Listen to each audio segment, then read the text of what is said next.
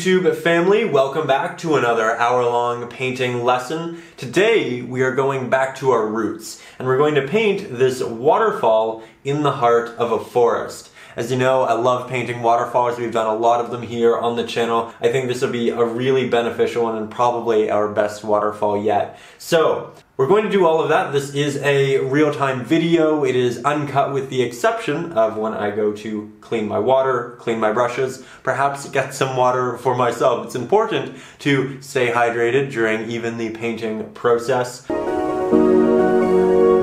But before we get to that painting process, I would like to quickly, and I do mean quickly, talk about the materials. So to begin, here I have a canvas. It is 9 by 12 inches. The drawing is already done on it, and it was done with these woodless colored pencils. I like them a lot because they allow me to allocate different colors to different subjects. So here you can see the foliage is all done in green, the water is done in blue, the rock is in brown. It just kind of simplifies things. It's also erasable, so if I mess up, it's easy to fix. Now, I know we're looking at the drawing and it's fairly complicated. Again, we have a lot of foliage, a lot of grid lines. There's a lot happening, but don't you worry if drawing isn't your strong suit. I did add the traceable and the reference photo up over on Patreon, and they should help you with the proportioning and the drawing process as a whole. If you are new to the channel and unaware, Patreon is a great way to support the channel, to say thank you, but it's also a great way to get a bunch of bonus rewards and perks. Up there you can get things like the reference photos, the digital sketches. At the Alpine level you can get access to things like the polls that we talked about, the exclusive Facebook page where we all kind of post our work and help each other, give each other little critiques. I pop in there as frequently as I can to just kind of lend as much help as I can. It's a great way to also contact me and just talk about art in general. But there are also really fun things like a bonus catalog of over 50 exclusive hour-long lessons to make sure that you're always inspired, you always have a new lesson to go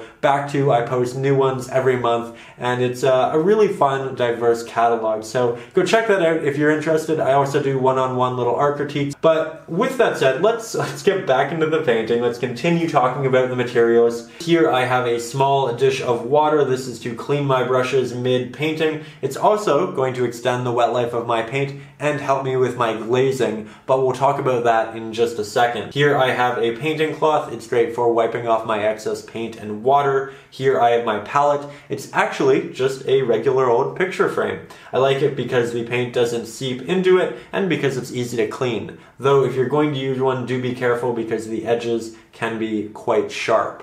In regards to brushes, it's really quite simple with this one. I'm only using 4 of them. Here I have a large flat / square headed brush. It is 2 centimeters here in width. It's great because it can hold a lot of paint and still deliver a sharp edge. Then I have a medium-sized square headed brush. This one is about 1 centimeter width. Then I have one smaller one. This is great for the details. It is only 1/2 centimeter, and I generally like to use the corners as well to work on the really detailed areas. Finally, I have a small round-headed brush. This one doesn't have any sharp edges, so it's great for creating softer applications and details. Then I have my paints, and as you can see on the left and right hand side of the canvas, I only have 2 of them on display. That's because if you've watched these videos for a while now, you know that I'm really falling in love with the achromatic palette, and all you need for that in the beginning is Mars Black and Titanium White. An achromatic palette is essentially when you do a painting in black, white, and gray, and it essentially allows you to establish your depth first and then think about color later. You've seen the thumbnail of the video, you know this turns into a very vibrant painting. We do that after with a glazed layer. But first we paint the painting entirely in black and white. We create grays, we wrap light around subjects, and we do this because it essentially allows us to split the painting into multiple processes to make each easier. When you're doing a regular painting and you're painting with black, white, all of your different colors, you're mixing your hues and your values at the same time, and it can be really confusing, especially if you're fairly new to painting. However, you can isolate both of them. You can do your values first, create your depth, let that dry, and then come back in and glaze on all of the color. That way you get to think of them separately and they're not competing with each other as you're mixing. It'll just make your depth a lot better in the painting and your understanding of the process a lot better as well. So that's what we're doing. I'll list all of the colors I end up using in the video description along with the Patreon and all of that, but that is essentially what we'll be using to create this painting here. So with that said, let's actually jump into the painting process and have some fun.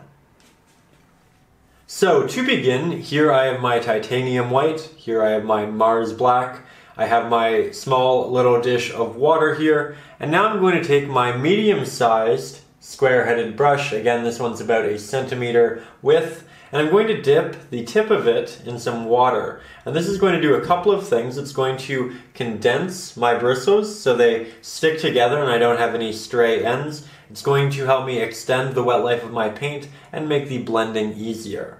Now I'm going to take some of my titanium white with the tip of my brush. I don't want to get it too high up. I don't want it up here. And then I'm going to put it in its own little spot here on the palette. And I'm going to designate this side of the palette to be brighter, this side to be darker, just to simplify things. Now I'm going to take the corner of my brush and grab just a hint of Mars black, and I'm going to move that over into this. And I'm going to start by creating a very light gray mixture, and that's because I'm going to begin the painting in the background up here where all of the light is going to be coming from. So it's going to be very bright relative to the rest of the painting.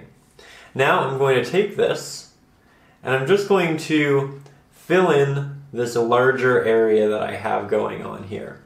And if I go over a bit of my drawing, that's okay. I can always redraw it, use that digital sketch, the reference photo, or just go back to the start of the video. But here I'm just going to start by giving it a very basic clean layer. And I'm going to work background to foreground because it's generally the easiest way to paint, as you'll always be layering on top of different things and you won't have to go back and work around meticulous details. Generally, I think most of us feel very inclined to start the painting with the main subjects in the foreground, but then it makes it much more difficult later on. So there, I began with a very light initial application. Now it's time to add in some details. So I'm going to clean off this brush relatively well. I'm going to switch to the smaller square-headed brush. I'm going to make sure that this is nice and damp as well. I'm going to come up with something that's slightly more bright than this for the highlights on my subject. So I'm going to take some extra titanium white, move it over right next to where we had our first application. I'm going to blend the two in the middle. That way I get to see how bright it is relative to the pigment we just made. And we get to make sure that it's a little bit brighter. So that's what I'm doing right here. Now I'm going to come back in right up here and I'm just going to paint on a little ledge for some rocks, and I'll paint on a little bit of a dipping moss, and I'm doing this in a bit of a tapping stroke. And then I'll have it kind of get lost up here yet again. Now I'm keeping the top stroke fairly sharp, which is great. It's easy to do with this square-headed brush. And then the rocks that kind of move inwards, I'm blending the back of them into the rest of this gray, and that way we get a little bit of a gradient, and it looks like the light is going to be wrapping around the edge and then dissipating as you get to the other side because the light can't hit that directly.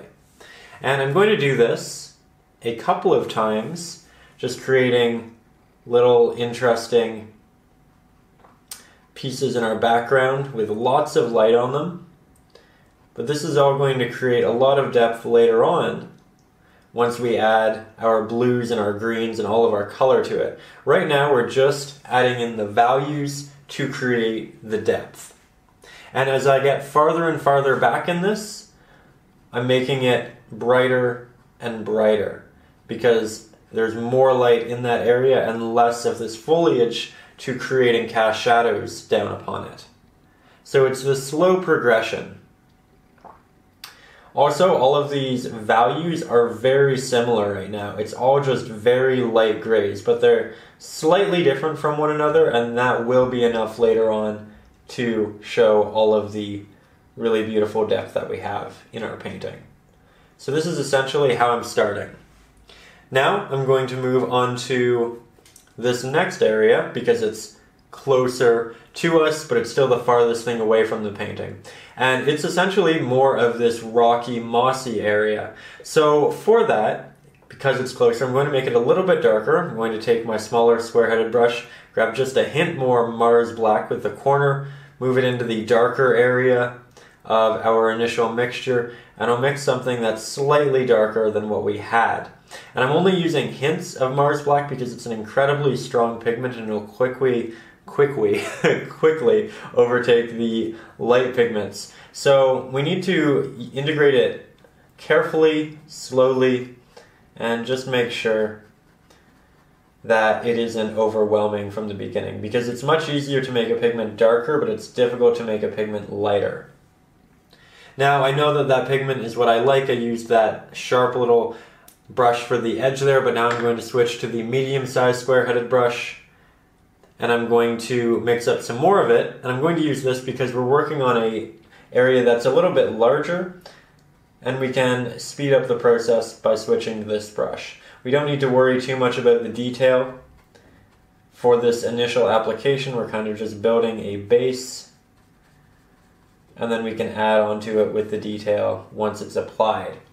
Now I'm using a bit of water, and as you can see right here, my pigment, it's a little bit thin, and that's one of the costs of water. It makes it so your pigment remains wet longer so you can blend with it. It makes it so that it applies much more cleanly for sharp edges, but it can also thin your pigment greatly. So here I'm going to take a good amount of Mars Black, a good amount of titanium white. I'm going to mix up more of that gray, but because I'm working with so much pigment, the ratio of water to pigment right now is significantly more in the favor of the pigment, and so I'm not going to get something very thin like what I was initially applying there. So here you can see very similar color, or value rather, but it's much more thick, which is exactly what we wanted. There we go. And then I'll just work this over here. It'll be covered up by a lot of trees and foliage, but if you're looking at this right now, you probably just see a bunch of abstract shapes. And that's something you kind of accept that you're doing when you're painting with the achromatic palette, but it's not a bad thing at all, because real life is made up of these abstract shapes. It's only when there's color that we recognize them as these subjects. And so this will help you really figure out how these subjects are made and the actual stroke and line work that's involved in painting them. So again, it's another one of those things where it seems strange, but it's teaching you so much more efficiently. Now I'm going to make the edge of it a bit brighter, so I'm going to take some more titanium white, mix that into what we were working on, come up here to the edge, and then create some different impressions and markings in there. I started by highlighting the edges, and then I kind of dragged them down through some tapping, some movements. It's not a precise science here. It's really just making it look like there's a little bit of something draping, which will eventually be a moss, and that the edges are a little bit brighter. And then you can also incorporate little brighter spots in the middle to kind of create the idea that there are extra levels of rocks and things of that nature occurring here too. Going fairly well thus far. Now we're going to move a little bit forward in the painting, and we're going to move to this side of the waterfall. Now the waterfall is like this. The light is coming this way, so it's opposite to the light. The light isn't hitting it at all right here, so it needs to be quite dark. So I'm going to take some Mars Black, move it over to the darker side of my palette, grab some titanium white, mix those two up, and create a really nice dark gray, which I'll then apply right here. And you can see just how dramatic the difference of grays is that we're using right here. It's going to make a big difference. It's going to work really well. It's going to make everything pop. You can't make a painting pop if everything is bright or if everything is dark. there needs to be that contrast. One makes the other look dramatic. So now I'm going to mix a bit more of that pigment. As you can see, my first layer was a little bit watery, and that's okay, that happens.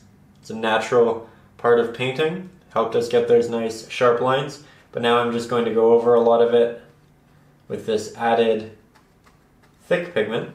I'm just working around some of this foliage and the tree, and then I'm moving it back in the painting. Still just being marginally aware of the subjects I'm working around. Being fairly loose. If you find that your paintings look stiff and that's an issue you're having, try holding your brush at the back here rather than like a pencil. This is how we normally learn to draw, and therefore it's how we normally learn to paint. However, you'll get much more of a flow in your work if you hold the brush a bit farther back. Here it's kind of in this nice middle ground. I'm going to continue moving this pigment this way, but I'm now going to switch to the largest of the brushes. Again, this one is 2 centimeters. I'm going to do that because it'll significantly speed up the process, and we don't need to be hyper detailed at this point.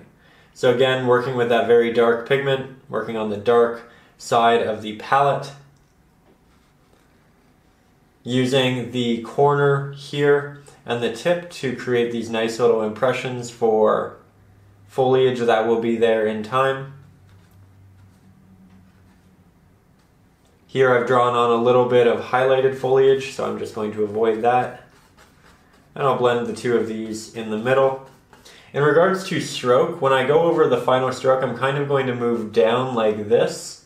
So I'm moving diagonally with the little movements, and that way it looks like if there are any strokes showing through, it'll look like different levels of rock and such.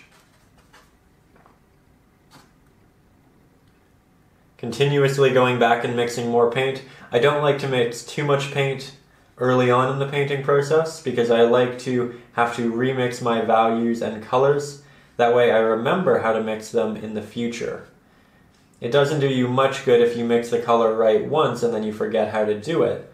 The goal is to mix the value or the pigment, retain that information, and be able to bring it into future paintings. So here you can see I'm just using the corner of my brush to create all of these really nice little details in here. Create an opening in the tree there. But again, look at the painting. It's almost looks abstract at this point, and that's okay. You just need to trust the process. And it's kind of nice when you paint in this way, especially nature, because it doesn't look wrong. It can't look wrong because it looks abstract. It looks like something entirely different. So you can't really get disheartened over not doing something quote unquote right, because it's going to look completely different anyway. So if you're someone who kind of starts a painting and then doesn't love what it looks like in the middle, tends to give up or say you'll do something else, this is a great way of painting for you, because you won't find yourself in that position. Because, of course, it's not going to look like anything yet. Now, as I get closer to the edges, I'm going to darken this mixture a little bit. And that's because I want slightly darker edges. I want to create a slight vignette effect to draw the viewer's eye inwards. The eye innately goes to the brightest portion of any piece. And so by incorporating it here, we ensure the viewer's eye moves towards the middle and doesn't escape the edges of the canvas. It's also, it makes sense in the context of the painting is all of the light's being emitted from here. And here, there's just going to be a lot of shadows from trees, so you're not going to get a lot of light anyway. Now as I move down closer to the bottom of this rock, I'm going to incorporate slightly more titanium white, make it a little bit brighter, because it'll get a little bit of light. Where here it's fully blocked by all of this foliage, but down here there's some openings and some light can get in there. So we're just going to paint that in. It's not going to be a dramatic change, as you can see, but it will affect the painting a little bit, for the better. Here I'm continuing to just paint around this nice little tree that we have. Again, I'll figure out that in a little bit. I'm not worried about it. And then I'll take a little bit of this highlight and I'm just moving it up into these grays. And this is going to create the look of little rocks, ledges.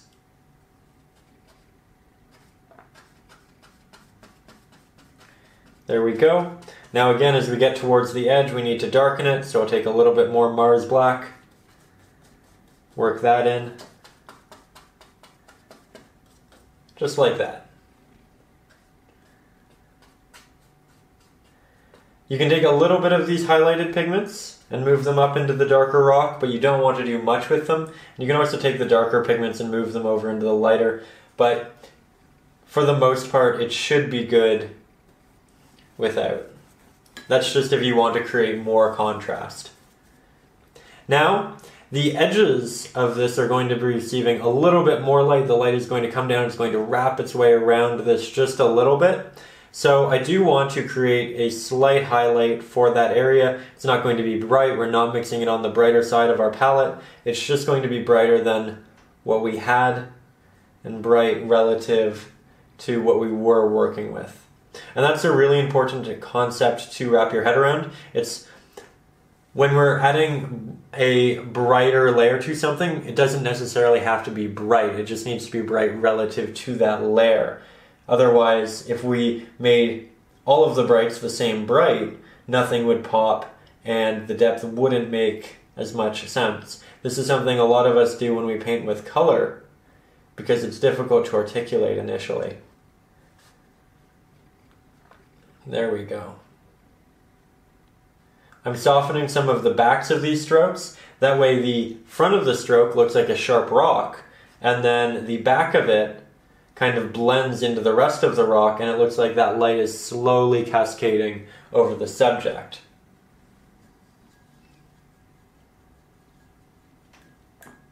Now, this side could use some detail. So I'm going to take this brush, put it down, I'm going to head over to my smallest square-headed brush, and we're going to throw on some leaves and foliage in here. And I'm going to do so by taking this bright pigment initially, and just creating a little bit of moss on some of these rocks. And that's going to be done with a tapping motion, as you can see. Just doing little taps. And then I might do a little bit of a drag. But the idea is that if there's a ledge, and you can make these up as you go, we're going to do more of a flat line, and then once we have a flat line, we're just going to do these little taps going down it. So it looks like we have some draping moss, which makes sense because there's a lot of water here and it'll be a very moist area. Some of the drapes can be much longer than others. It's all up to you. There we go. Now we've covered a lot of area here and I want to do more detail there, but before I do, I want to make sure that it's all balancing itself well. So I'm going to take a couple of steps back, 6 feet back from the painting. That way I get to look at it as a whole in context, and that way I know I'm not kind of zeroing in on one area and making it too bright or too dark. So I'm going to do just that, get some fresh perspective. So I took a couple of steps back and I realized that this is all very subtle, which is exactly what we want for the first layer. We can always go back in and brighten. So that's a great first step. Now I'm going to add some foliage into the background here to give that some depth. So I'm going to take more of that darker but brighter pigment. Again, it isn't a bright pigment, but it's a brighter version of our darker version of gray. And I'm going to tap in some little leaves, some little pieces of foliage. Here you can see them really standing out because they're against that gray. You can apply it with a very soft application to create a bit of a brighter mixture, but if you press that pigment and that brush in, it'll blend more with the background. So you can create multiple layers of depth with the same value and the same brush. It all depends on how hard you press with your brush. When you press really hard, you'll get a much larger stroke because the bristles will expand outwards and it'll blend more with the pigment underneath. But if you have some fresh paint and you apply it softly, generally you'll get something that stands out more. That was a bad example. It was a little bit darker pigment than I had before. So here we go. Here's a proper mixture. It's nice and bright. And I'm just going to build up some foliage here. Lots of little taps. I'm jumping around. I'm not filling in all of the area at once. That way I get an opportunity to play with a couple of different grays and build up more depth through them. I'm also going to throw some of them in different areas throughout here. We can also create moss as we're going through this process and just continuously adding to everything that we've previously built. This is all about layering. And here, we'll do a couple more. Make it look like there's perhaps a tree up here, light's coming through, it's kind of making its way through openings in this tree, and then we're just catching little hints of it. And that'll be nice. Then as your brush starts to run out of paint, you can work into the darker areas with some much more subtle applications because you don't have as much paint on your brush. And when I'm making these strokes for all of my leaves, I'm trying to make sure that they're moving in different directions. So here, one's moving down, here, one's moving that way, down, we'll have it moving in the other way. And it's through this that we'll create something truly interesting.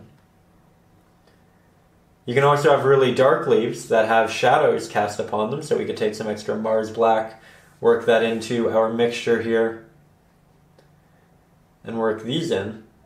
You don't want them to be in front of any of the highlighted ones though, so if you're using this, do be careful that you are working around your previous applications, not on top of them. The light ones can be layered on top of light ones, but the dark ones need to be in the background.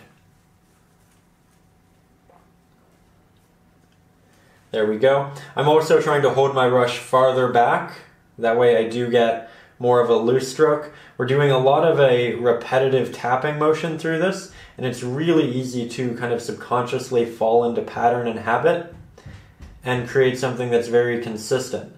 But it's nature, and you need to take into account the fact that all of these leaves and this foliage is going to be very different from the piece of foliage next to it, and we need to incorporate that diversity as best we can. So the more elusive a stroke you can create, the better it will look in the end.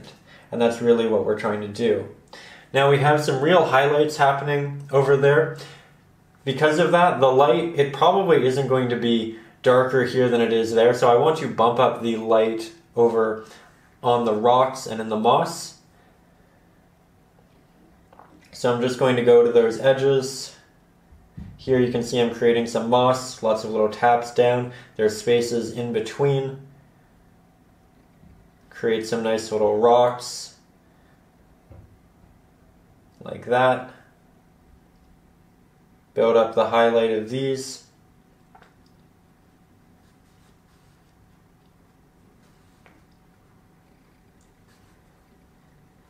And you see we're just slowly building it up. We started with very subtle applications, and the farther we go, the longer we paint, the more we add that light, add that depth, and make sure that it's something special.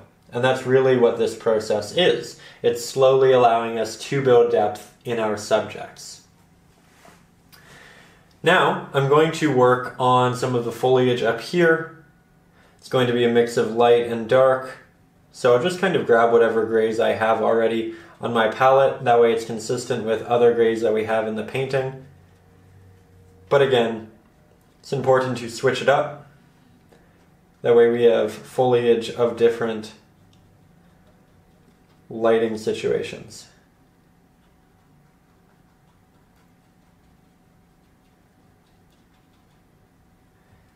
Sometimes the foliage will blend and you won't see a lot of different detail happening in there, and that's because the shadow or the light will be hitting it so consistently that it'll all kind of amalgamate. And that's important to recognize. Just because it's a detailed subject doesn't mean it will always look detailed.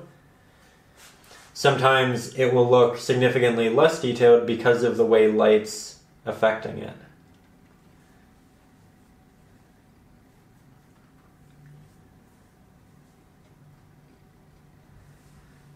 There we go.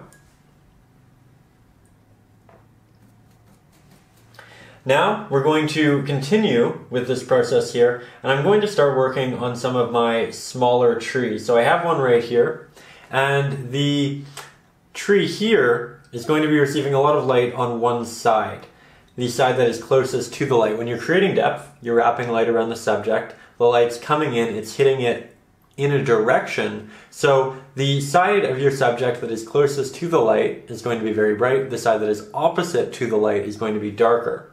So I'm going to mix some brighter gray over here in my lighter side of the palette, and at a certain point they may amalgamate, come together, change, but in the beginning it's nice to kind of keep them separate.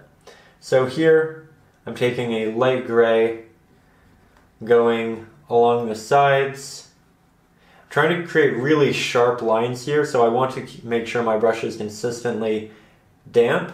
This does mean that the pigment will be slightly more thin, but that's okay. We can go back in and do a couple of applications and layers. It is worth it. You do want your trees to look nice and sharp. Then the back side, again, is not facing the light, so it'll be quite dark. So here I have a Mars black, and I'll just throw this behind it. Now something I'd like to note here, you can blend the two in the middle, that will look good, but you can also do more of a tapping motion than a stroke. A stroke will give you the look of a younger tree, that one that doesn't have any prominent bark, where a tapping motion will give you one that looks like it's a bit older, it has a distinct bark and all of these different intricacies in it. So it's important to think about what type of tree you want to create, old or young, and then work from there. Here I'm going to fill in some of these areas around our tree. Quite simply, we'll have it kind of getting lost down here. So I'll make more of a highlight. There we go. Just like that. Remember that your trees should get larger as you move towards the bottom and smaller as you move upwards. That's because the branches do taper upwards. You know what? We'll move this on top of our foliage. It's that way in the reference photo, and I think it'll look good.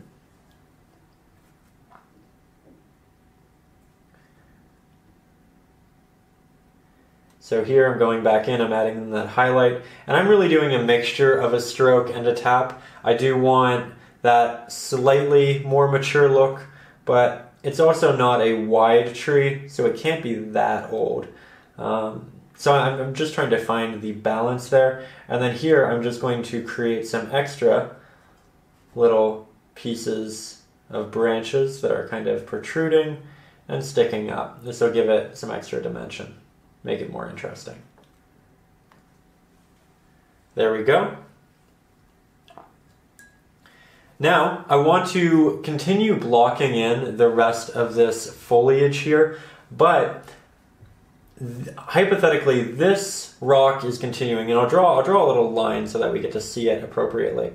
Let's say this rock continues like this.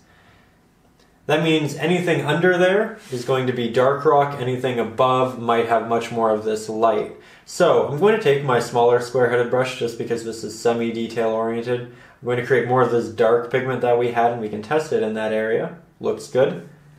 And I'm going to fill in some areas in between different portions of my tree that look like they're more openings. And I'll connect that back into this. It's okay if this is already dry. We can blend it wet into dry by just using more water, or we can leave the strokes in there. And because I'm using the smaller square-headed brush and I'm doing lots of little taps, if the strokes remain, they'll probably just look like more detail from foliage that's a little bit farther away, so it isn't a negative thing at all. There we go. I'm trying to allow the edges to be really rough so it almost looks like there's little leaves that are protruding. Just like that. Create some extra leaves up here. And again, this is an area that looks fairly abstract. This area, it's starting to make sense, right? We can see the rocks, we can see the moss, we can see some of the foliage of the tree, but then we come back into this area that's canvas and then single value, and it's, what is that? And again, that's the wonderful thing about this. It's just such a natural process that you don't entirely know what it's going to look like until the very end of the painting, so it doesn't make you feel like you're not doing something right, because it's not supposed to look natural yet. So with that said, I'm now going to, now that I'm done the rock, I'm going to go in and I'm going to work on some of this foliage in here. And it's a bigger area, and I just kind of want to block in a base layer, so I'm going to take my medium-sized square-headed brush because it's a bit wider. Again, this one's 1 centimeter instead of half. I'm going to mix up a gray that's a little bit brighter than this for my darker underlayer. So I'll take some titanium white, I'll move that into our Mars black or darker area. Take a little bit more titanium white. And now I'll test it along the edge here. It looks like it blends really well, which is not exactly what we want. We want it to be a bit brighter, so here's some extra titanium white. Now we'll try it, and there we go. That's brighter. That's what we wanted. Now, I'm going to move my way around the edge while I still have a lot of paint on my brush. And I'm just going to do these little taps in different directions and strokes. That way it looks like little pieces of foliage are kind of sticking out here and creating these neat little impressions. Just like that.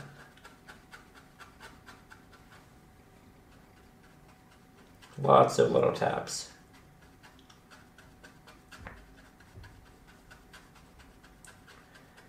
And this is going to continue up above my cliff line, which is why I put it in, just so I knew what I was covering under and over. We're going to come back into this and add some highlights and things, but this is a good start. We're going to build light on top of it to create that depth. Start with our darker pigment and then build. There we go. I'm not following the reference photo exactly. I do like to take artistic liberties, but we're keeping it in mind. I have it up kind of in the corner of my studio right now, that way I can use it as a reference, but it's semi-far away, so I'm not following it to a T. Get to interject more pieces of my style, what I like, into it, which is always fun.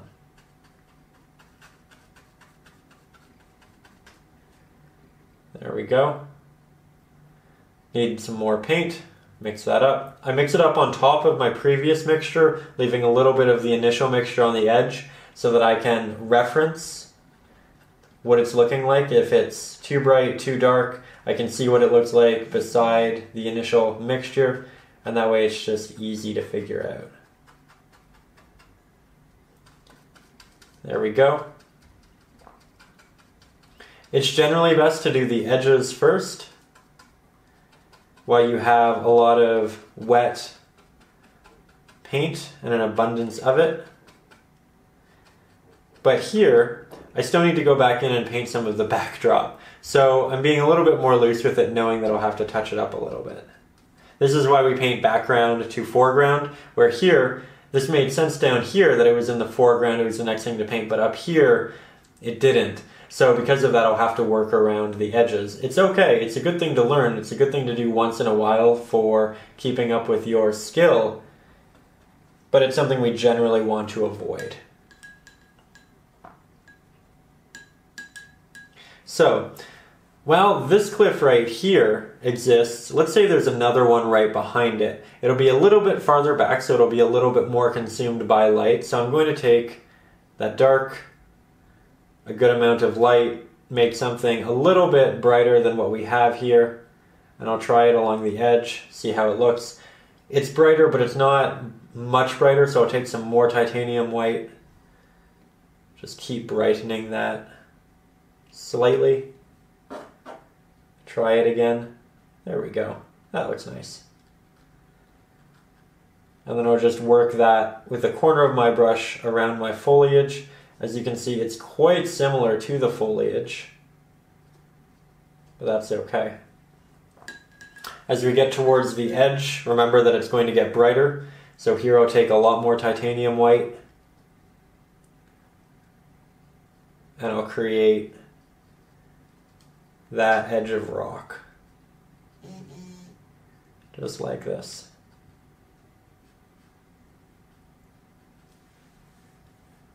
So you can still loosely see the outline of the tree, but it isn't hyper dominant like it once was. It's a good mixture of the two.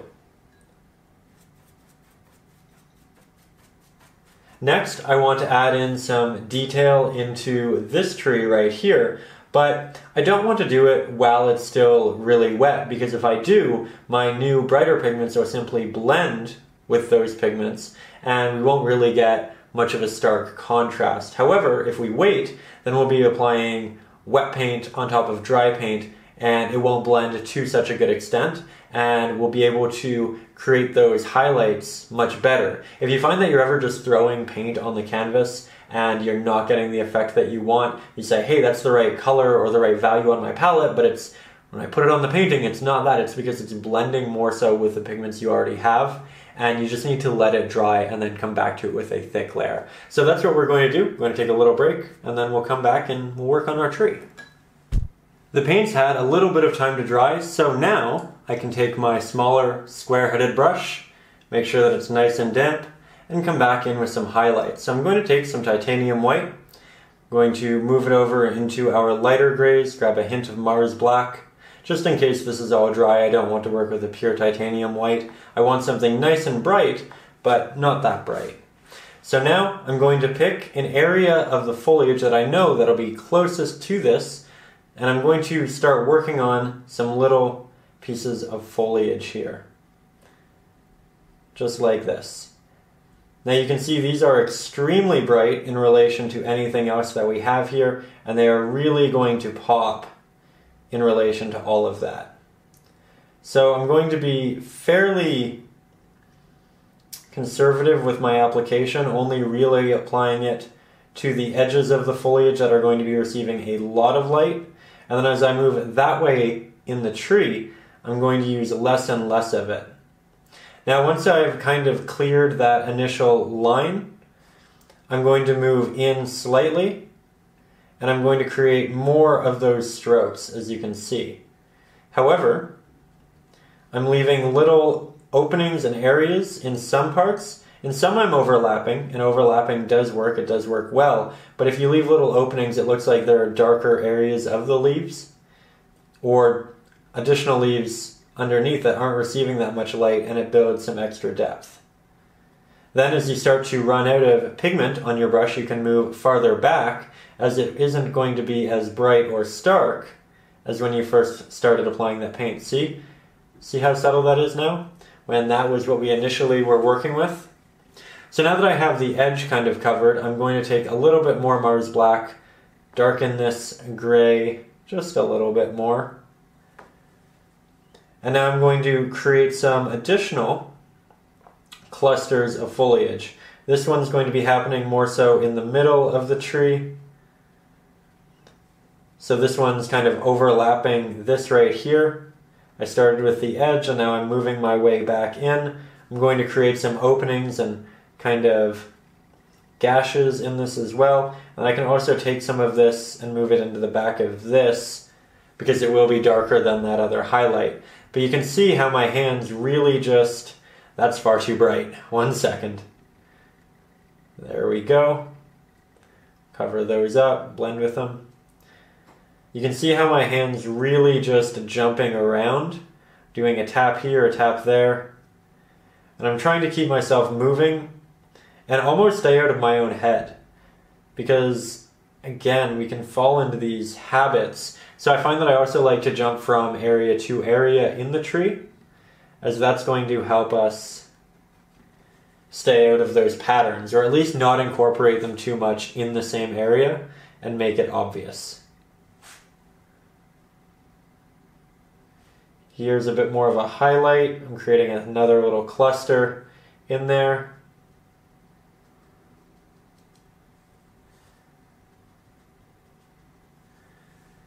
There we go. Now, let's incorporate some smaller branches, and we'll do so with just the highlights that we were using. Because they'll be so small, they won't be able to show the dark areas wrapping around, so I'll just continue some of these branches up into the tree. And then we can move them out, implying that the tree continuously goes on. I'm trying to start more in these darker areas where they'll really show up, but I'll also throw them occasionally in the rest of the tree as well.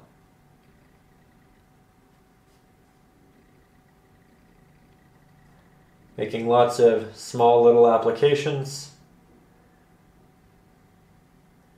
keeping them concise. And the more we add, the more interesting it becomes, right? There we go. It's good to have them overlapping a little bit as well. It'll make it look more realistic. Real branches just don't move upwards. They have slight turns and they kind of move on top of each other. They exist in 3D space, and it's important to illustrate that in your painting as well. Now I'm going to go back and just do a couple extra little highlights to some of these areas that are more so in the middle, and just make sure that my tree is nice and filled in. We don't want too many big blank areas, so I'm just trying to get a little application throughout there.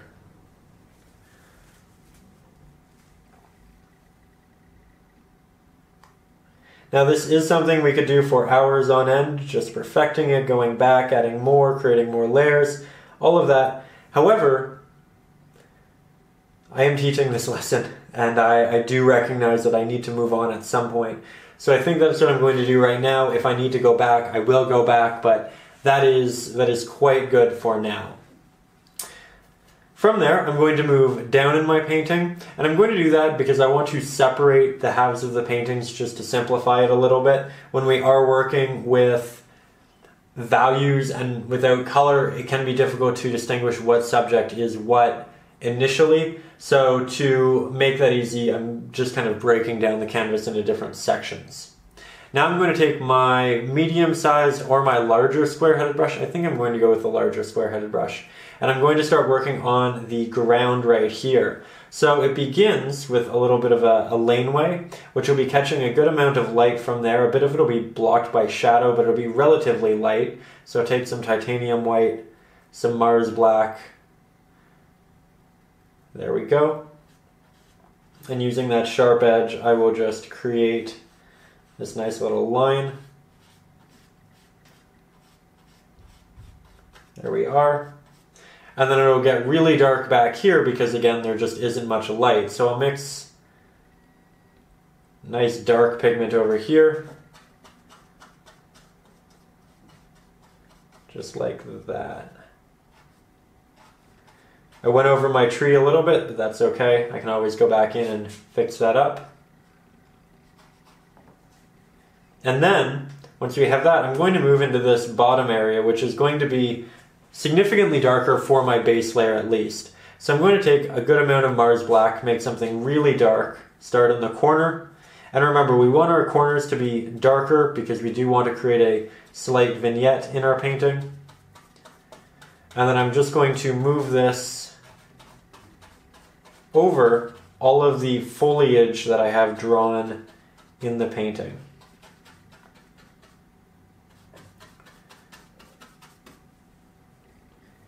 Trying to keep my brush relatively dry, but I'm still wetting it occasionally to make sure that it doesn't have any paint actually drying on it, and so that I do get those semi-sharp edges. But this right here, it's not detailed work. It's not meant to be.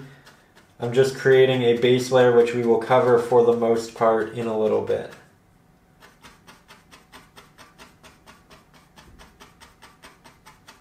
There we go. Nice and easy.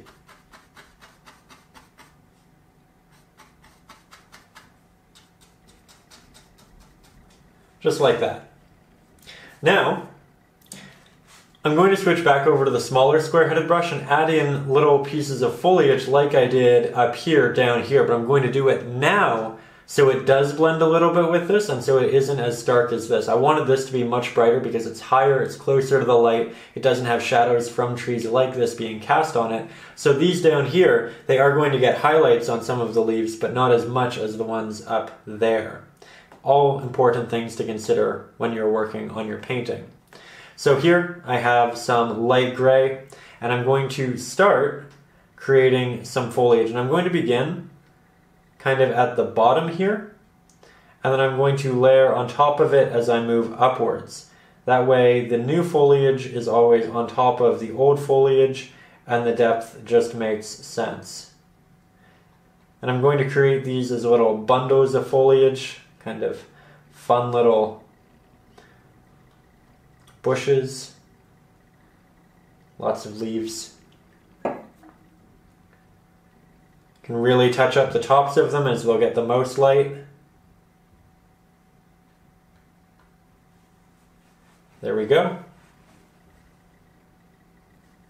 Create another one right here. So again, starting at the bottom, creating all of my first little rows of foliage, then the second one, overlapping them to a point, then my third. And as I move upwards, it is going to get slightly darker because I'm running out of paint, but that's okay because I'm going to go back with more of a highlight on the top and fix it up.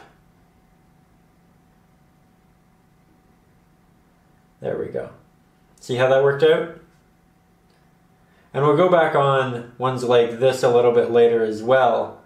Once it dries a little bit, I do want it to be darker, so I do want that blend to a point, but at some point I will want some areas to be brighter. So it's all about figuring out your process and how you like to do this. Here, I'll start at the bottom.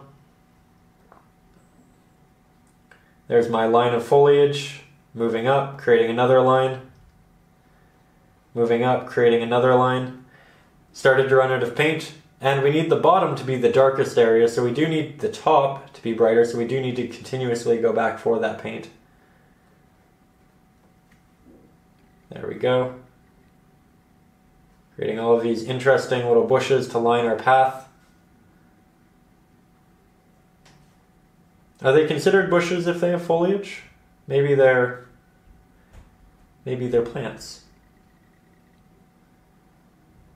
In any case, here I'm starting this time from the top and I'm working my way down just to show you what that looks like. It's a little bit more subtle.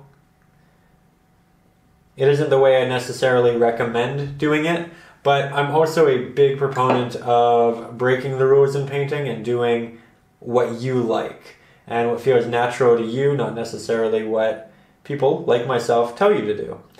It's important that you keep your own painting styles and what you love about painting in there. If you followed the best painter in the world and they did one thing one way and then everybody else did that same thing, then every painting would look the same and it wouldn't be special. And you also wouldn't have the personality or wonderful traits of all of the people doing those paintings.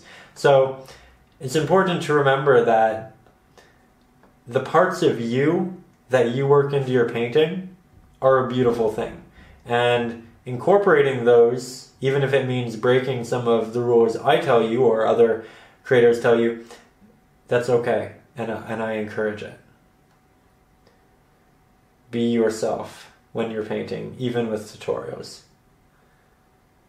These are great in that they allow you to create these paintings too and show you the techniques to create them, but you want parts of yourself in them too, and I want parts of you and your work as well. I don't just want 1,000 exact copies of my work. And for those of you who are kind of following this to a T and you're now thinking, oh no, what do I do? Don't worry about it. A lot of us have our own innate painting styles that just kind of bleed into painting as it is without us even thinking about it. So your painting probably is different and interesting in all of these ways. And you know, I'm sure I could learn a lot from looking at them too. So don't worry about it. Just remember that you can break the rules and come up with your own versions of these as well. Your own techniques. You can work backwards if you'd like. Here I'm going back in and I'm adding slightly more highlights. Now that we have these brighter pigments, it's becoming more and more apparent how much brighter that area could be, should we want it to be. So I'm just going back in and filling that in. There we are.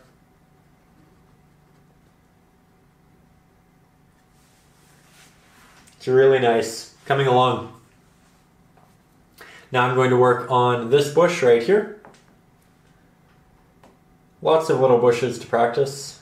Again, not entirely sure that they qualify as bushes, but you know what, it's low to the ground and it lines the walkway. So if it's not a bush, it could be a bush, and a bush would be a great thing to paint here. Here again, I'm starting from the top just to show you there are multiple ways of going about this, even if they're not what I would innately do initially or recommend initially.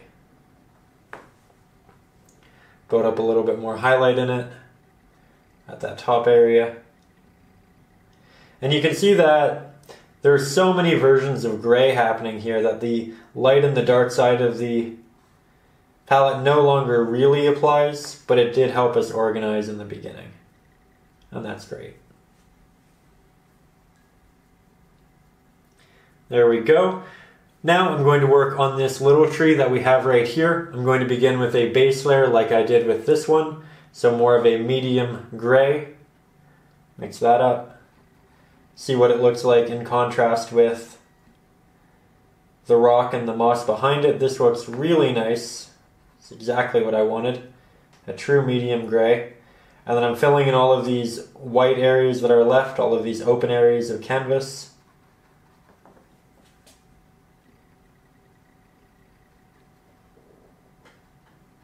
And then we'll connect them all via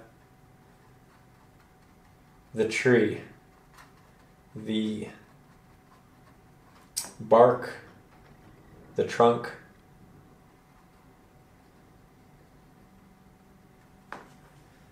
There we go. It's a much smaller tree, but having that diversity of size of tree will make the painting so much more interesting.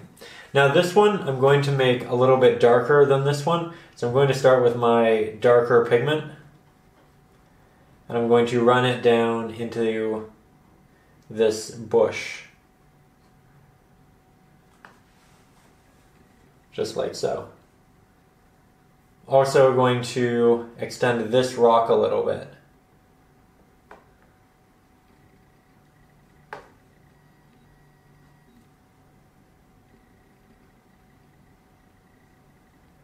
It's a little bit dark, so I will brighten it with some titanium white. Just do a little bit of correcting. There we go. That's nice. That's really nice. We'll create some highlight for the foliage. Get some extra titanium white. Remember to kind of bounce your brush around. This will get a lot of highlight. It's kind of more out in the open than this one. It doesn't have many rocks kind of in front of it. So we can be fairly liberal with how we tap these bad boys on.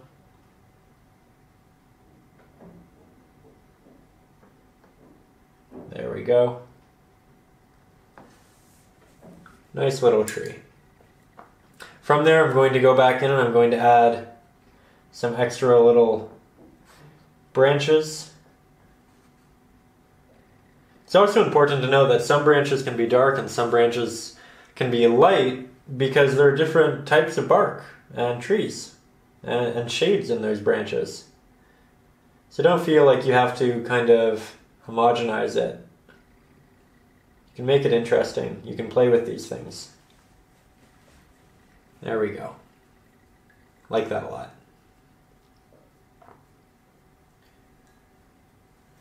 Now what I'm thinking is I'm going to take a couple of steps back, again, reevaluate my values, how it's all kind of coming together, and then we'll come back in with hopefully the next step of the painting. Something I noticed when I stepped back, this area, and this area are the darkest portions of the painting, which doesn't really make sense. So this is why we do these value tests with the achromatic palette first. The light's coming this way, it's really going that way, so the light's coming this way, and then a little bit's coming this way, and then a little bit's making it over this hill right here and catching that. So the farther we go this way, the darker it should get. It doesn't make sense that that, and that are the darkest area. So how do we remedy that? We're going to take our medium-sized square-headed brush, going to take some Mars black paint, going to take just a hint of titanium white, going to go all the way to the very edge, and I'm going to make this edge darker. This might mean, if you have an open area, just doing these large flat strokes, but if you're working your way into foliage, it means doing this tapping motion again that you did to create all of that foliage, using the corner of your brush as well. And what this will do, it'll re-instigate that depth and make it look like the eye is really being drawn this way. It'll probably make our tree stand out much better too. You can leave little openings of these gray areas and areas for foliage as well. That will be fairly interesting as they pop. There we go. Make a little bit of the path darker. My brush is getting fairly dry, but I'm okay with that. I can get a little bit of this gritty texture down there for the ground. It's kind of neat. And then I can even move a little bit of this back into here for the really shadowy areas. Now I'm going to take a couple of steps back and see how that turned out. And that has a lot more depth. Great, we were successful. Okay, see, it can be so easy. But if we had color in that, then it would be remixing greens and browns and all of these different things. Instead, it was just going back in with a value and fixing it up really quickly. Again, big benefits to painting in this style. Now, I want to kind of darken some of the land that's under here. So I'm going to take my medium-sized square-headed brush because I want to cover a decent amount of area but not too much. Then I'm going to take a little bit of titanium white and I'll create this kind of landmass right under a lot of these bushes. I'm using the corner of the brush to move in between some of the foliage that we have. Just like that.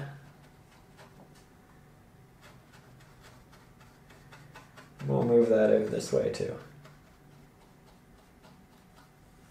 There we go. But I don't want it to be that dark all the way around, so I'll also take some titanium white and I'll go around the edge like this and I'll blend it up.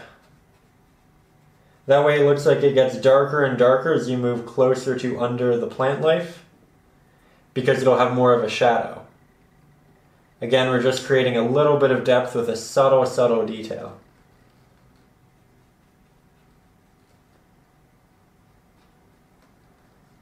There we go. If we're a little bit messy, that's okay. We can always touch up the plants.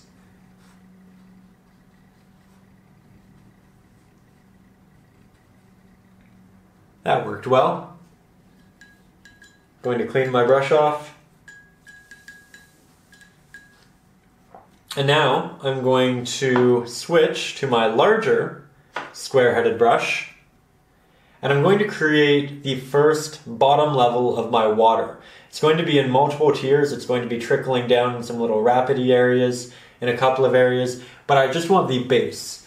Now this water over here, it's going to be dark because again it has all of this shadow. The water over here is going to be light because it's going to have all of that light. So I'm going to start by mixing up a darker gray, And I do want it to be a gray. I don't want it to be as dark as the shadow that we have underneath the plant. So I'm just going to apply this. I'm going to use the nice edge of it to work around all of my detail, as you can see. Right back in here. And if it starts to blend, that's okay, because the water will wash up on the land and the shore. So it does make sense if they blend to a point. And I'm going to bring this out around the middle. Now, I'm going to take a lot of titanium white, mix up a good brighter mixture. I still have some of that gray on my brush, so I don't have a pure white. I'm going to apply that over here. I'm going to begin by making sure this edge is taken care of so that I don't take more of this dark gray and move it in. I want this to be the brightest of areas. And then I'll bring it over here and we'll start doing this subtle blend of the two.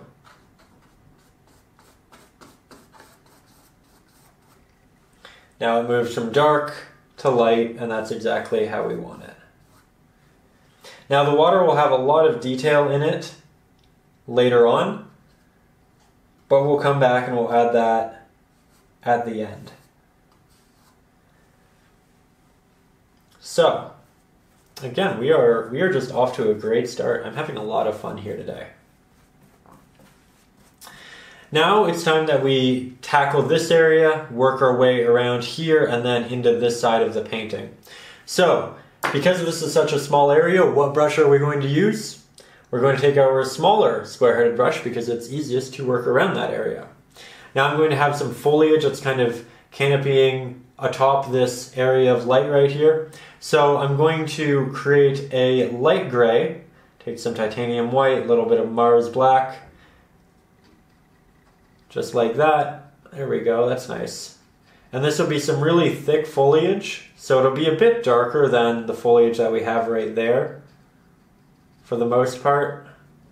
And we'll just move it that way. You can see that I'm kind of just grabbing grays randomly from my palette. As long as they look like they'll be in this vein, I'll be happy.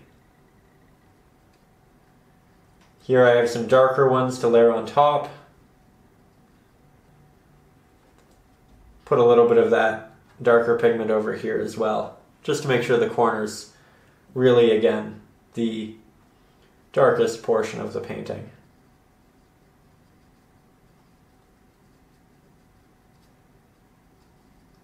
And here I'm just moving my way around, making lots of these interesting little strokes, different directions, left, right, lots of little sweeping motions.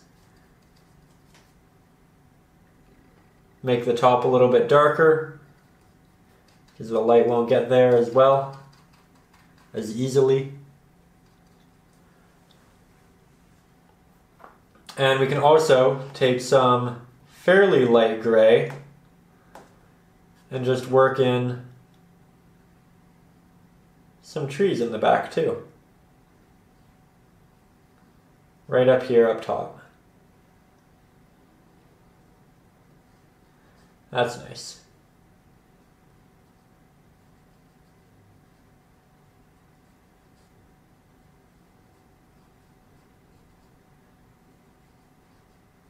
You can really see the detail starting to elaborate and come together.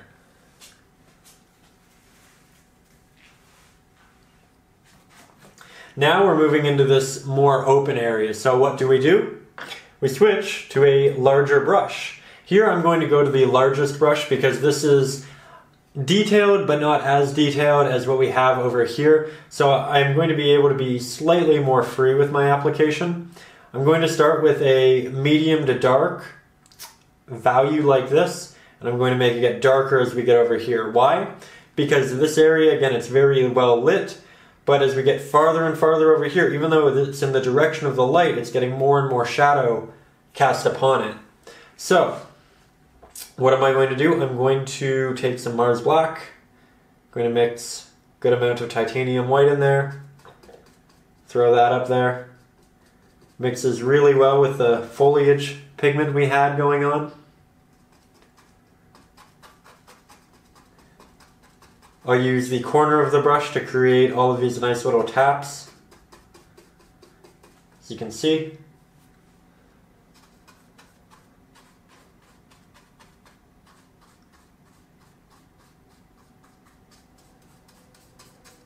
There we go.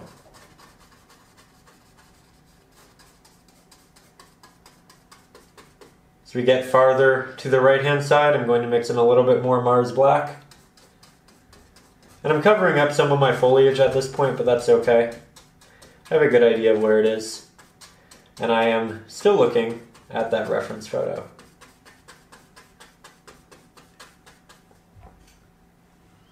There we go. Now, I'm going to take a couple of steps back, make sure that this isn't too dark in relation to this, and probably put some extra titanium white on my palette here.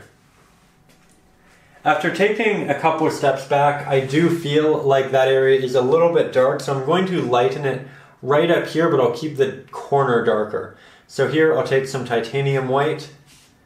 Just going to take a step back, make sure I know right where I'm putting it.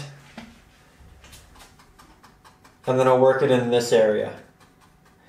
As you can see, it's a little bit brighter. I'm trying to use the corner of the brush to create this little tapping effect. That way, if anything shows through in the blend, it'll just look like foliage. Just using that nice little corner. And that's definitely brighter than it was, which is good. So, now, from there, I'm going to continue with this, and I've blocked out a good area for my tree, which I'm going to avoid, but I'm going to continue layering on this darker backdrop color around it. Just going to kind of isolate this tree first, that way I don't accidentally move on top of it.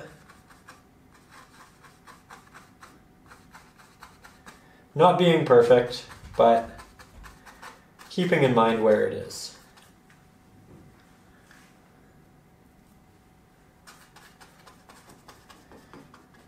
And then as I get more towards this edge, again, darkening slightly.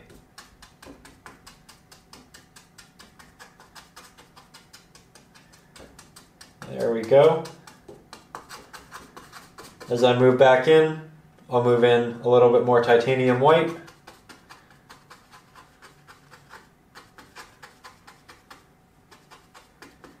Just like so.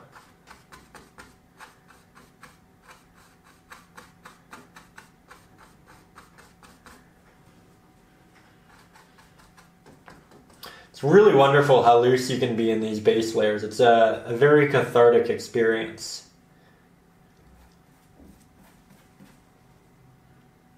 Now as I move this way, I'm getting closer and closer to that light. So I'm working in more of a lighter gray, as you can see right here. And I'm working on some foliage, so I'm doing, again, a lot of tapping with my brush. I'll allow it to get lost in the darkness over here. So I'm doing that tap and tap, tap, tap, tap, tap until it blends and I lose it right in there. And this will create a really subtle depth and change of light, which is nice. Here it's kind of stark. It very much stands out. It's poppy. This, it'll be a subtle gradient. And you can do both, and having both just makes the painting so much more interesting.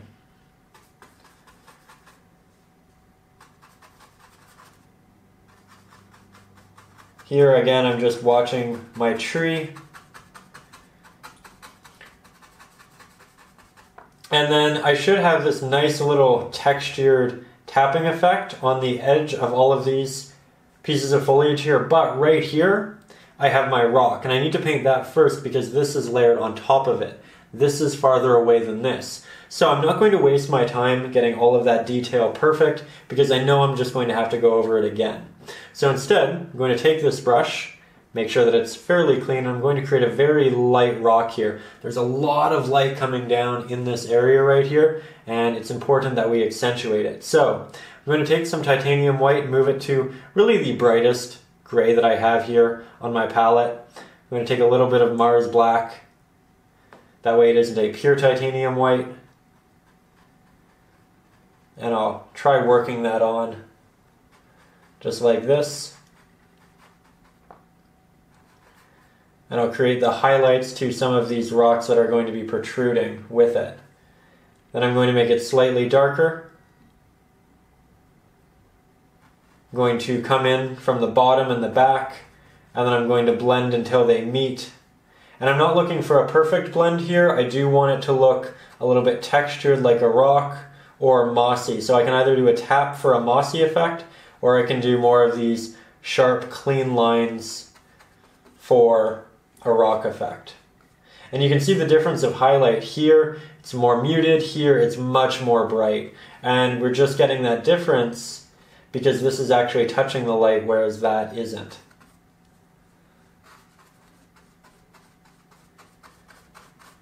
There we go.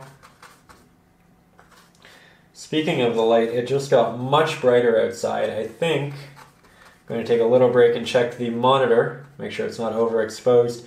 But here I'm leaving a little bit of unfinished area, that way I know where my tree line is. So I'm going to stand up, take a couple of steps back, again, gain some perspective on what needs to be brightened or darkened, but also check the camera. So after taking my little break, I'm just going to double check. I think I want to make this a little bit brighter, so I really have that light coming through. So I'm going to do that with my smaller square-headed brush at this point, make it a little bit more detailed. Create some really nice light grays in here, and then work this in. Just like this. It'll make the contrast in between the rocks much more subtle, as you can see, but that's okay. We can lose a little bit of contrast, a little bit of pop in the rocks to create that accurate, proper highlight.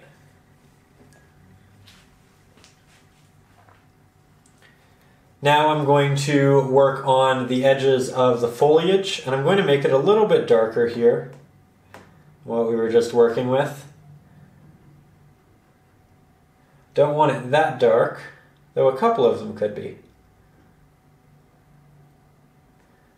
Try again right here. It's a little bit bright. Let's try blending them together. The blend is exactly what I wanted. Good. Sometimes it's just trial and error. And here I'm creating all of those little pieces of foliage through those nice little taps. Just like so. And we'll move that back into the rest of the tree. I'm rotating my brush as I make these little taps. That way I get a different impression each time.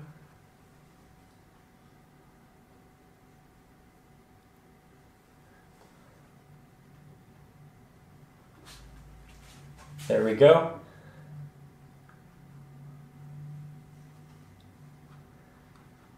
And then as we get towards the bottom here, it can all kind of just blend together. It doesn't need to be hyper distinctive. It makes sense that eventually the values of your subjects will match in the shadow, and that's exactly what we're having happen down here.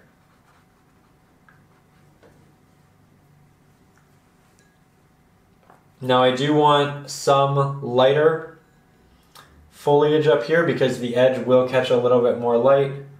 So I'll just tap that on nice and easy. Create some pieces of foliage that are kind of protruding so they'll catch more light up here. As you can see.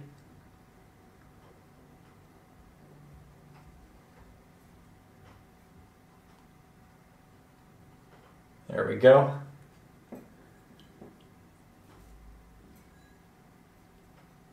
Going to add in darker tree right here. Maybe another one right here.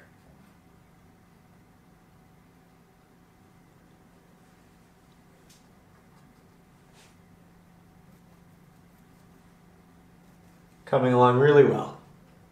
I do want to make the bottom of the waterfall slightly darker. Add a little bit of contrast. It'll also make the very light pigment that we use for water stand out well against the rock.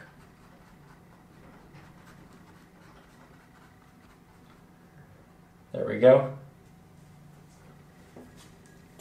Now I'm waiting to do the water because I really want to make sure that value is as correct as it can be. So I'm going to come back to that. It's really the main focus point. I want as much practice in the painting as I can get before I get there. So I'm going to now move on to this tree. And I'm going to begin with the foliage. I'm going to use the medium-sized square-headed brush because it's a good size.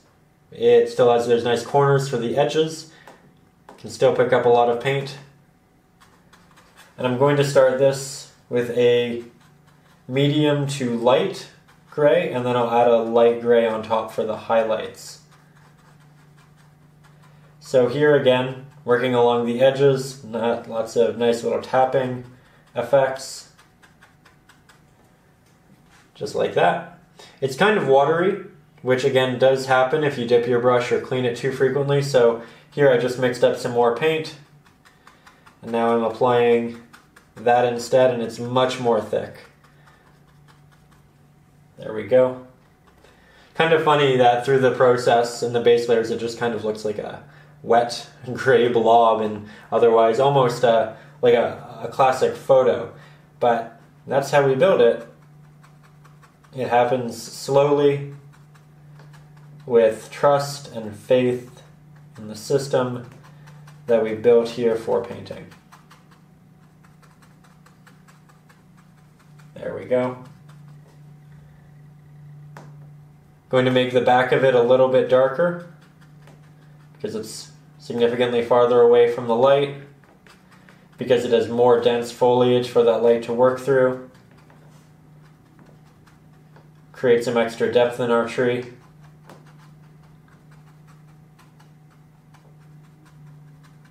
There we go. And I move that slightly towards the foreground. That said, I'm now switching over to the smaller square-headed brush, taking a little bit of our titanium white, building slightly more of a highlight, and now we'll apply this to the edge of the tree that's receiving the most light, that's closest to the light source. Just like so, and I'll move it back into that darker area as well. So I did the edge, and now I'm moving in.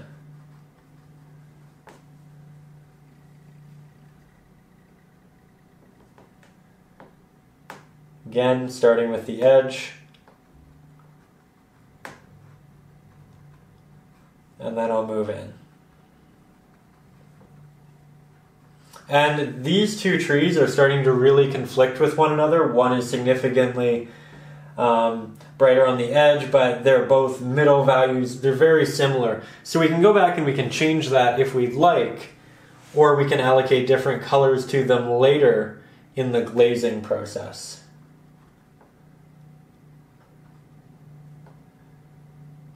There we go. I'm just going back and making sure these edges are exactly what I want. And to show you how to work backwards, I figure I might as well do this. It's a good lesson. It's not the most efficient thing, but it happens to all of us, and it happens occasionally. So we did the foreground here on top of part of the background so that we could just kind of apply the paint liberally however we like, cathartically. However, the background, again, it shares very similar values, and I want to make the edge of this a little bit darker, the edge of the back one. So I'm going to take my smaller square-headed brush, and I'm going to go back in the painting, and I'm going to work around all of the detail that I just created with these leaves, and I'm going to blend this through a series of taps out into this bush that we have, or this tree that we have right here. Apparently everything's a bush in this painting. But as you can see, it's a little bit more time consuming. It isn't a natural way of creating depth, but it is a way of going back and fixing things, and if you are relatively concise with it, you can still build a really beautiful painting with this effect. So don't worry about messing up and kind of having everything being the same gray. You can go back in the painting and make things darker later on, as I'm doing right here. It's just a little bit more tricky than the initial process. But it is doable, so don't worry too much. Or at all. Don't worry at all. This is painting, it's meant to be fun. There we go.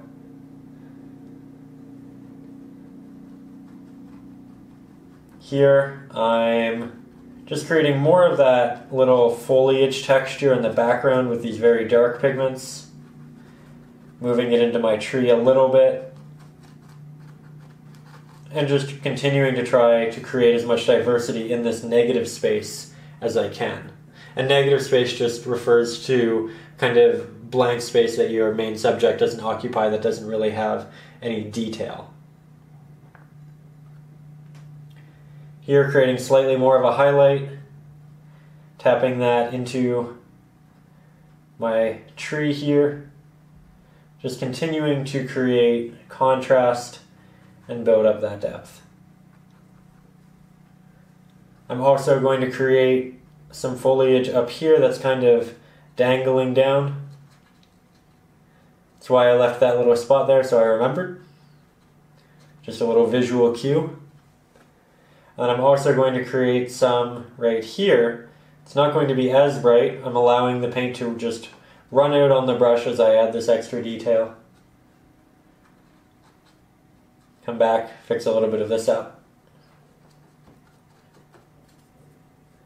But there we go. Slowly just adding all of these nice effects. Now to come in and work on the actual tree. I want it to be a relatively subtle gray, but I want it to be a little bit darker, so I'm starting with some Mars black, then I'm adding a little bit of titanium white, and now here you can see coming back and painting the body of our tree. A little bit of it is getting lost, and if you find that, you can make it extra dark to begin with, just so you know where it is, and then come back in and paint the highlights in it, which is the route I'm currently taking.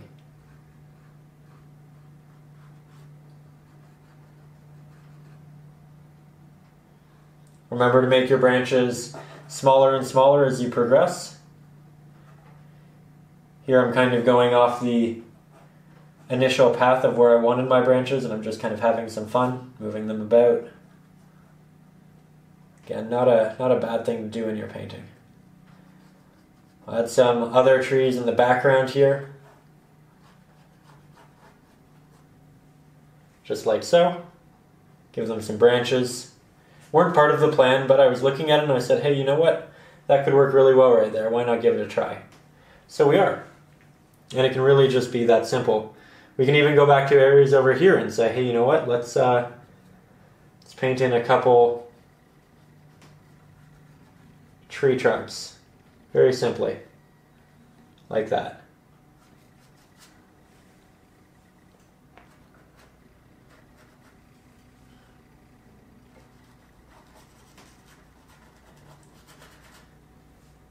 Paintings are incredibly malleable, and that's what makes them so wonderful. Such a freeing medium.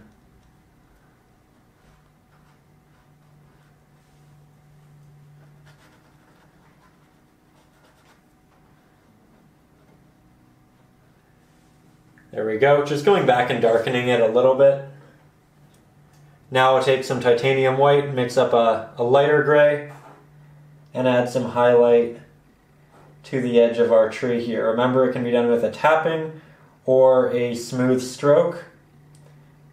The tapping will give it an older look, the smooth stroke will give it a younger look. These trees I'm kind of going for an in-between, I'm doing both. You can also take a little bit of it and work it into these as well. You don't need to. It doesn't need to be all of them either.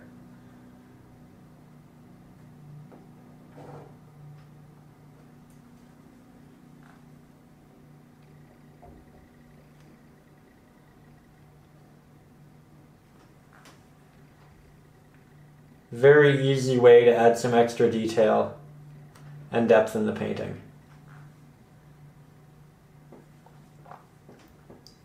Now, looking back, I kind of want to do another little bush right here. So I'm going to just start with the top, tap those in, maybe on the other side of the tree. There we go, just a little fix. Once you do them 100 times, it gets so much more quick, which is wonderful. So, with all of that said, I'm going to continue working on this side of the tree. I'm going to switch to the larger square-headed brush because, again, it is a bit larger. I'll make this area nice and dark for my base layer, as we do.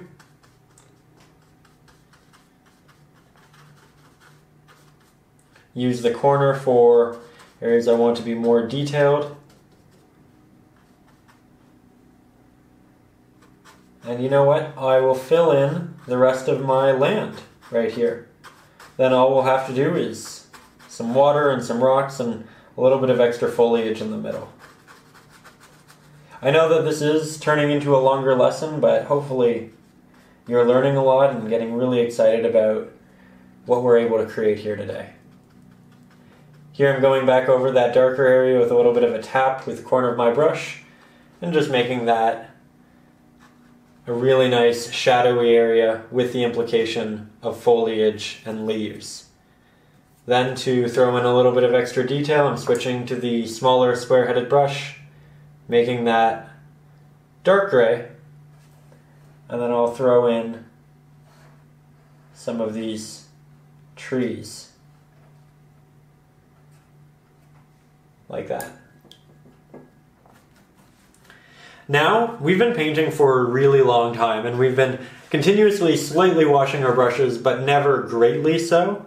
And because of that, paint might be starting to dry inside of them, and we don't want that because then they won't have a longer lifespan. I've had these for a couple of years now. They are by Loft. They are not a high quality brush, but they're a consistent brush, and they're a brush I like. They're affordable, but they're good quality.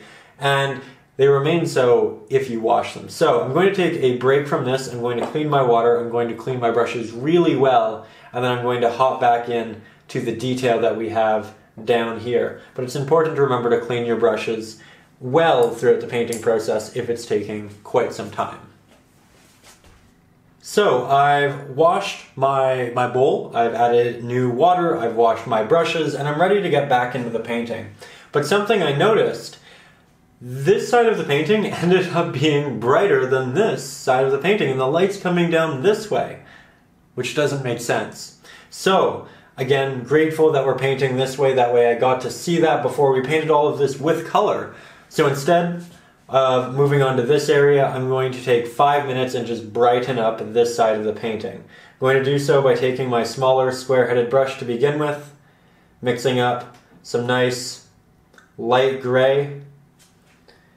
I'm going to head to the edge of this foliage of this tree, and I'm just going to tap on some highlights initially here, work them back a little bit. And I know I'm changing the painting as I go, but don't you worry, the digital sketch was completed from the final version of this painting, not the starting version. So you already have a roadmap of how it's meant to turn out. This is going to start to blend a little bit with our previous tree, or one that's a little bit closer to us, but that's okay. It's worth it to have the effect of light shining down on all of it. I'm also going to, once I start running out of paint, going over some of these darker areas and just brightening all of it. This will make it look so much brighter. And I'm also going to create some lighter highlights in my rocks down here. Now we'll come back, we'll create some even brighter highlights for this tree. It's kind of protruding so it's not catching shadow from this one, so it can really be bright. And now we can make it stand out to a great extent.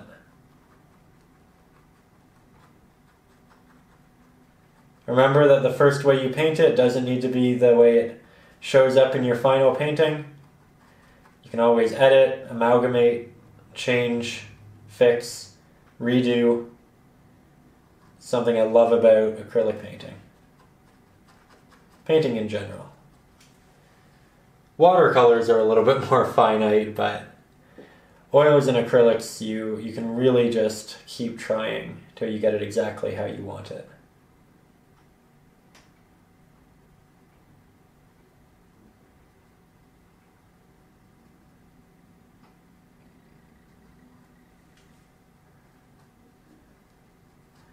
Here I'm adding some extra highlights up there, and I'm just really trying to brighten up this side as a whole.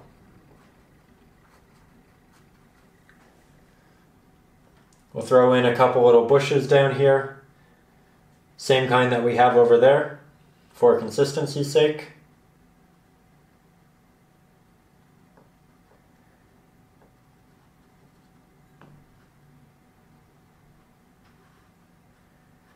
There we go. Working around some trees.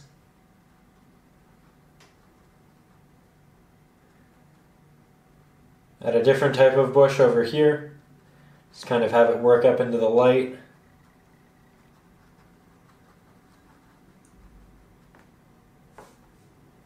Now I'll add some highlights to this body of the tree again. You can see that's much brighter.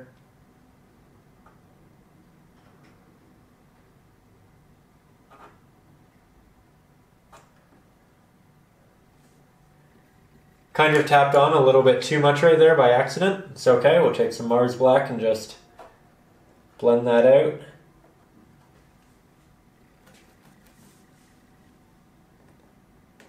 Getting a little bit quiet right now just because I'm fixing up little things rather than necessarily teaching all new lessons, new ideas.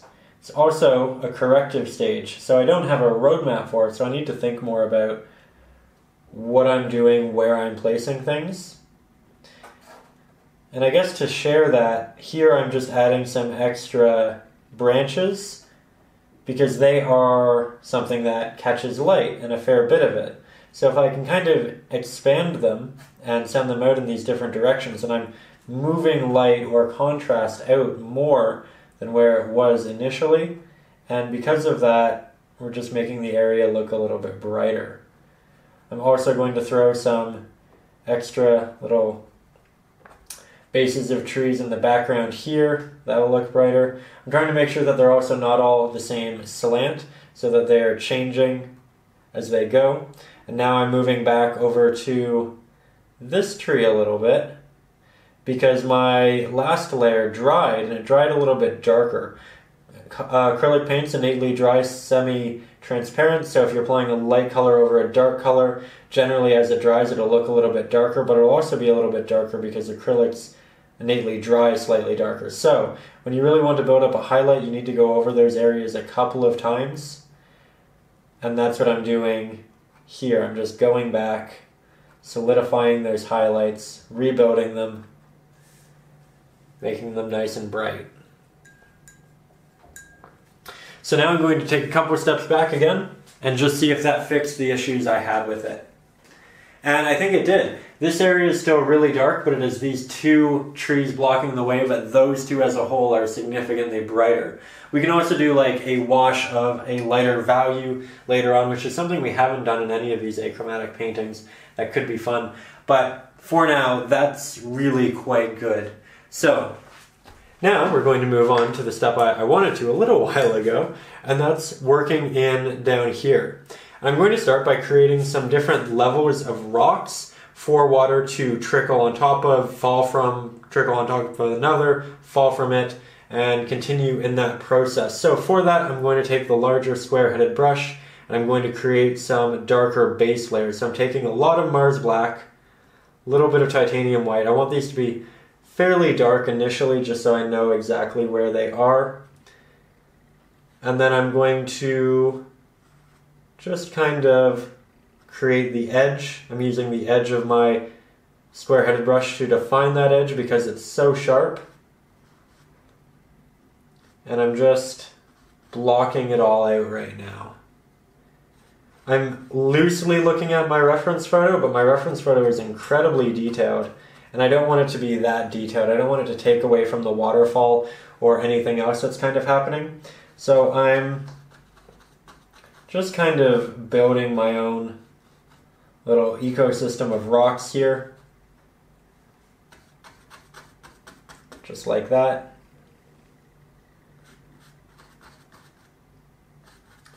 Come to an edge right here, kind of fall off.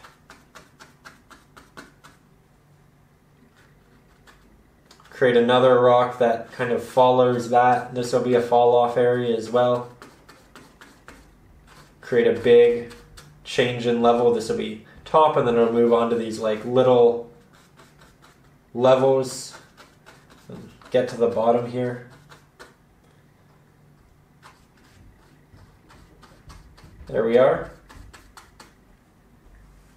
Now for the detailed areas of these little platforms, I'll switch to the smaller square-headed brush. Create some more defined little pieces. We can have a fall off happening right here as well. Some little rocks in the water, they'll make it interesting.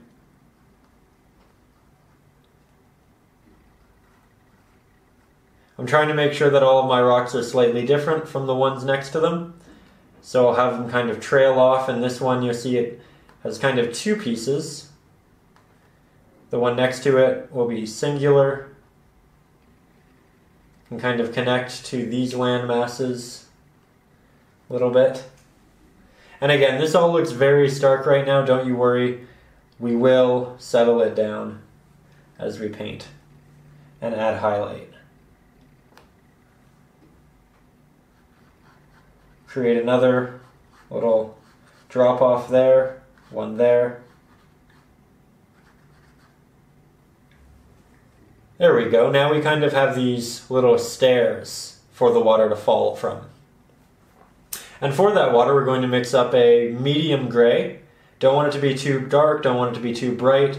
And we want it to be a medium, that way we can add highlights on top of it, but also it doesn't look as dark as these darker tones that we have.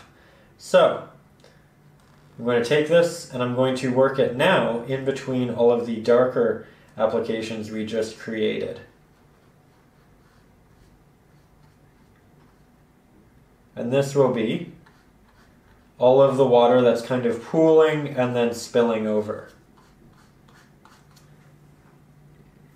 Remember, it needs to be quite bright because we're on this side. That side would be much darker, and we will do a little bit of that in a minute as well.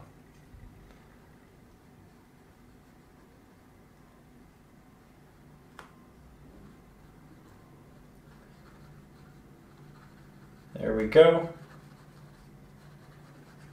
Need to make it a little bit darker to match what we have down there, so I'll throw in some extra Mars black. That seemed to be too much, as you can see. It's alright. Take some extra titanium white, mix the two together, and now we have something fairly close. There we go. I'm going to take a couple of steps back and just evaluate if I like it compositionally. So after stepping back, I really like that compositionally. I think it works really well. It kind of leads the eye back into here, which kind of meets the path back up into the waterfall. And we just have this kind of swirling composition in the middle of our painting, which is really what we want. So now I'm going to switch over to the medium-sized square-headed brush, and I'm going to add some highlights to the rock that we have right here. And they need to be nice and bright, kind of like that. So I'm going to take a lot of titanium white, just a hint of Mars black, and whatever we mix here, it's going to be slightly darker on the canvas, not because it's going to blend with the black, but because it is going to be semi-transparent and we'll see that darker pigment through it. So I'm going to begin by placing this highlight on the edges, because that's where the light's going to come down and hit, and then I'm going to start blending it back a little bit. And I'm going to do some blends that are soft gradients, and I'm going to do other things like this motion And this just makes it look like there's a second level of rock here that's catching a little bit of light, but it's darker because this is right in front of it. So we're just creating extra little levels of depth and detail in a couple of different ways here. And then I go back and I touch them up with the corner of my brush and make sure my lines are sharp and everything's working as it should. I'm going to leave the back of this fairly dark, but I'm going to make another nice little top area here and blend that back and in. And this is really how we create depth around a subject like a rock, very simply.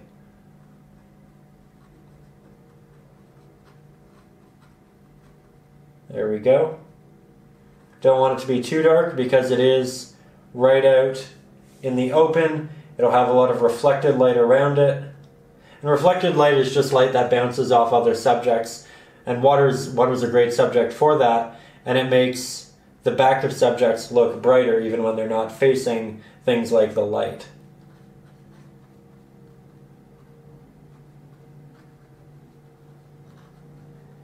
So here I'm just filling out more of my rocks.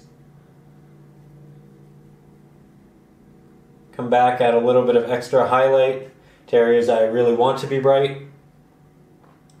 And then I'll also add a little bit of that to these ones as well.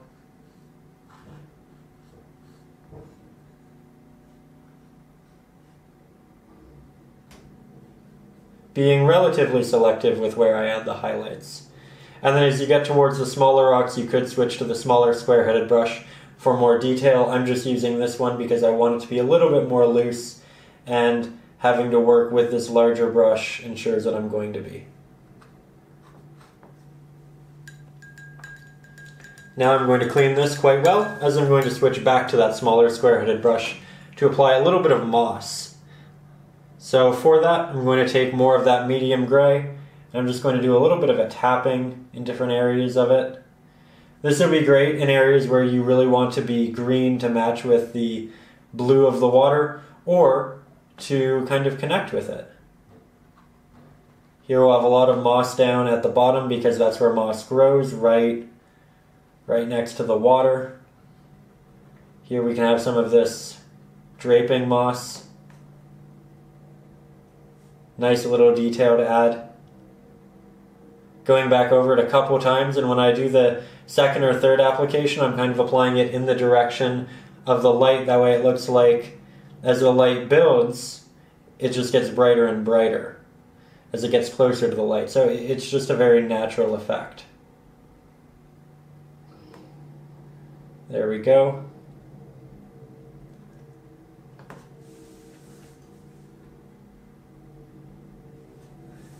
Quite nice. Now we have all of these little rocks in here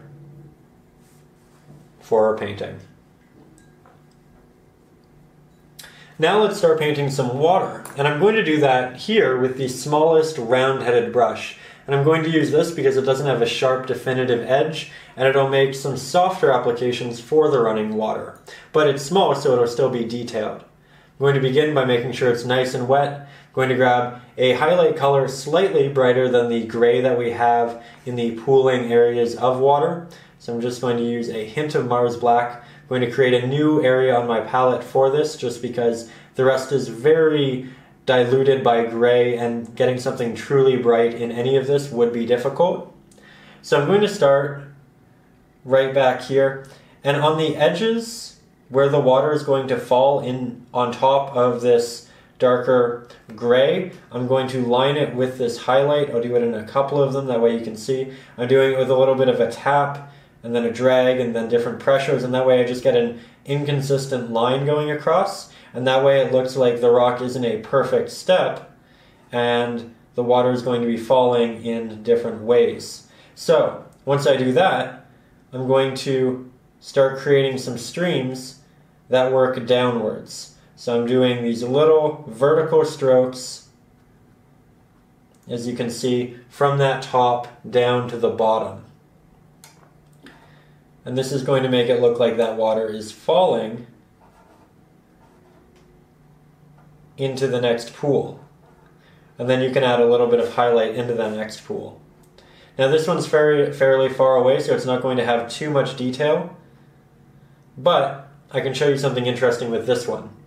So we have our line, and then I'm going to do lots of these little vertical strokes on top of this dark gray, right? And then once I get down here, I'm going to move my brush back and forth in little zigzags and make it look like the water's kind of rushing about and creating all of this movement. It's easy to do where you have more space. Harder to do in areas like this, but that's okay. It doesn't need that much detail anyway.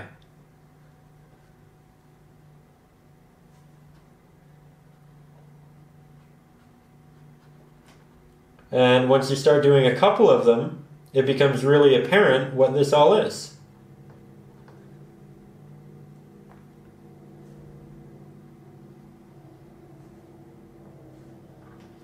There we go. And then as I move out here, it's much more rapidy, so I'm going to do lots of little tapping effects with this brush. And then I'm going to do little strokes like this. And I'm going to keep them separated at first, and then I'm going to start combining them. There are lots of little horizontal strokes to show movement in the water. Sometimes I'm pressing harder to create a larger stroke, sometimes I'm pressing less hard to create a smaller, softer stroke. I'm trying to create that same diversity that we've been incorporating in the rest of the painting. But this will make the water look like it has lots of little movement in it.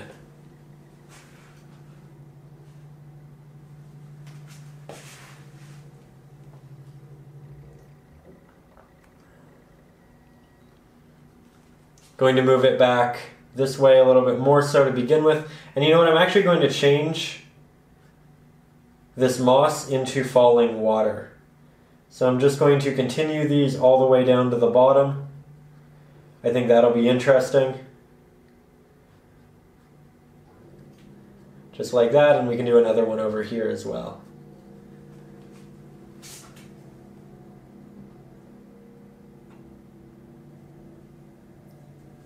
There we go. Now I'm going to take a couple of steps back and just evaluate the progress so far. Something this process is very evidently doing is making this side of the painting significantly brighter, which is what we were trying to do up there. So we might have overcompensated a little bit there, not considering that, and that's something to consider. That's why we don't go in with our super, super bright highlights until we have paint on the entirety of the canvas. That way we get to add it to each area that actually needs it. That said, I don't think we went overboard here at all. There aren't any highlights that are even close to this, so we're still in a safe zone. It's just something to consider. Don't second guess yourself too much until you have a good amount of paint here on the canvas. But with that said, I'm going to continue taking that incredibly bright gray that we incorporated down there, and I'm going to continue moving that out to the right and left hand side. I'm going to do more of it over here on the right hand side of the painting because again that's where the light's going to be, but I'm going to bring a little bit over there just to show that it's still the same subject and create that cohesive feel in the painting. So here you can see I'm moving over here. I'm not creating a lot of hard strokes. I'm trying to keep things a little bit softer, but I will still connect some of these applications. I'm being a little bit more sparse as well. You can also make your mixture much more watery, and that'll make it more transparent so that dark gray will show through a little bit more when it dries. Until it dries, it'll probably be reflective and look brighter, but that is just a little bit of an illusion and something you don't really need to worry about. It is something that you need to make sure you're not overcorrecting for though. So here I'm just continuing these little strokes. I'm trying to leave open areas, letting it get softer and softer. It's kind of funny, I'm painting this waterfall in the middle of a forest, kind of something I'd expect to see in warmer climate or territory. However, right now I believe I hear people outside of my apartment arguing about snowblowers. It's the middle of winter and there's a lot of snow everywhere. So it's kind of nice to paint this, get into that warmer mindset, be a little bit more adventurous. Well, it's difficult to do in real life right now because of the feet of snow. We can still escape into our own little worlds in our paintings, and that's a wonderful thing. Here you can see I'm starting to hold it more like a pencil.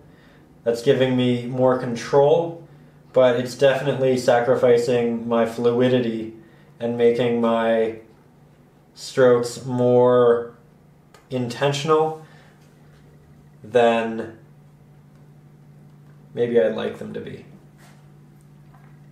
I'm going to mix up a little bit of that darker gray that we have now, and I'm going to work that back over some of these brighter highlights. Just soften them a little bit. It's okay if you make them too bright, you can always work backwards.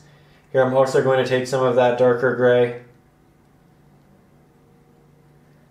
and do some of those same strokes, predominantly over on this side of the canvas, but then move them slightly over to the other side as well. And again, if it's too dark, just go over it with some lighter applications.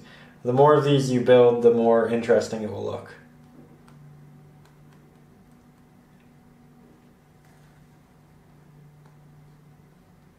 This is something you could do for hours, though I know I am teaching a tutorial, so I probably shouldn't. There is more to teach. We don't even have color yet.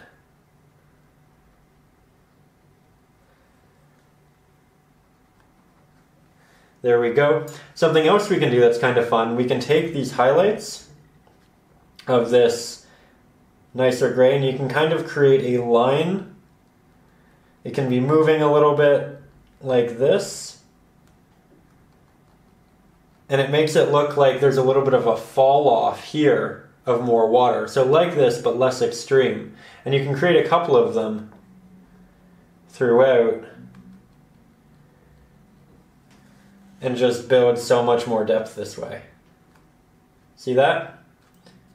I'm also going to have a little bit of water trickling down this way. Just like that.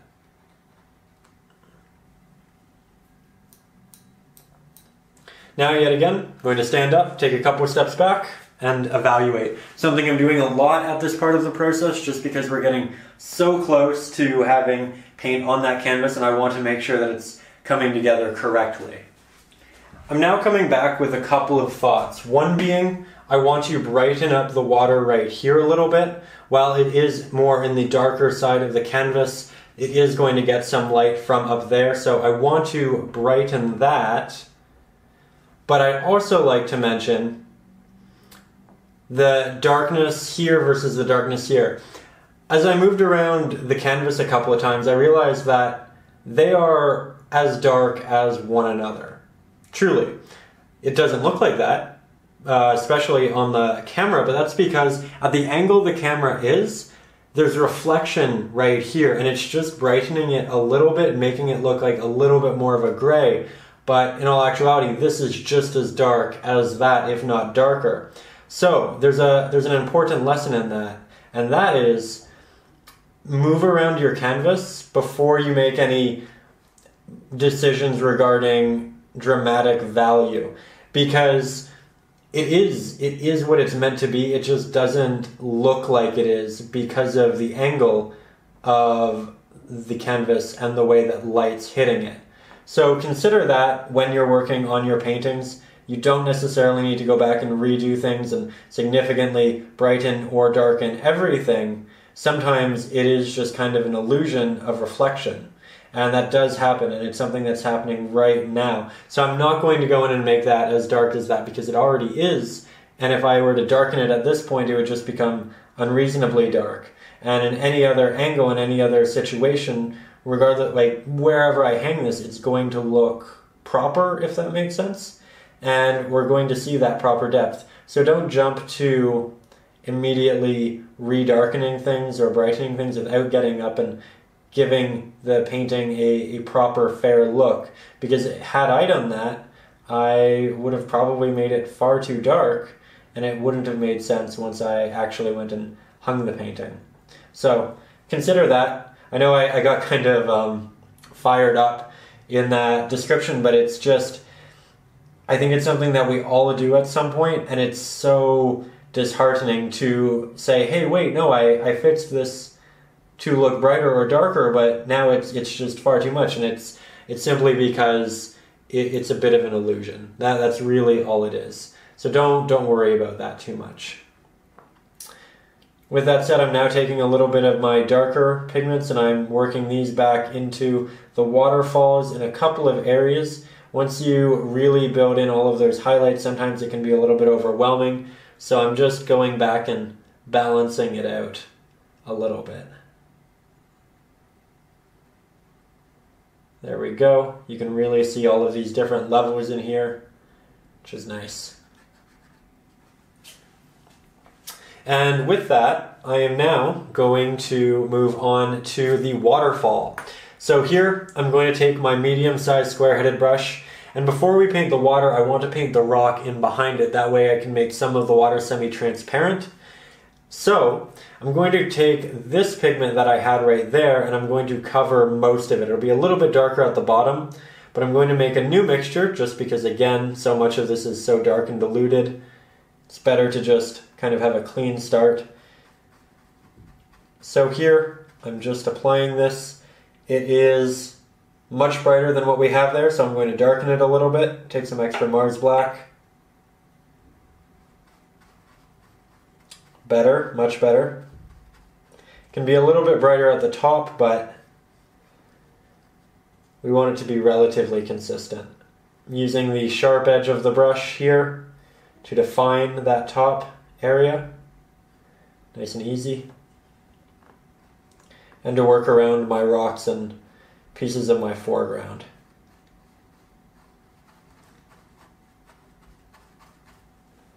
There we go. Make it a little bit darker at the bottom.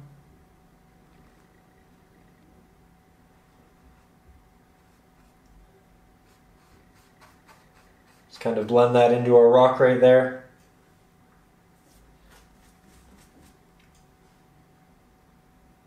It's amazing what the painting lost once we made that as dark as we did.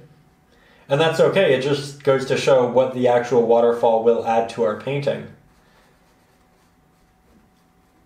Here I'm just kind of blending the two together a little bit, making sure it's all nice and consistent. But from there, I need to let that dry entirely before I start adding on the highlights in the water. I don't want it blending with that darker gray. So I'm going to take a little break from that area, and I'm just going to do some touch-ups throughout the painting. So I'm going to take my smaller square-headed brush, create a nice dark leaf color, and I'll just throw this into a couple of different areas that I feel like could have a little bit more diversity in them. It's not really planned, it's just looking at the painting, saying honestly, hey, where is this lacking? What can I do to improve this? Finding those areas and then applying just more of these little applications. Here I'm building some extra little bushes. Here I can add in some little taps of those darker pigments as well. It's kind of interesting. I can touch up this tree right here, make some of those highlights and leaves slightly smaller. It's a small little tree, doesn't need leaves to the size of this one right here. Could still be growing. So I'm just doing all of these little taps in here. You can overlap some of the branches as well. It's important to note that branches don't grow simply in front of or behind foliage. that it goes in the middle, so you should have some foliage behind it, some in front. I'm really glad we're going back and doing this. It's such a centerpiece. It's good to spend that time on it. There we go. So many little taps and applications. Can even create extra little pieces of it up here, kind of coming off. It's nice. Also throw some extra foliage into this one while we're at it. Might as well.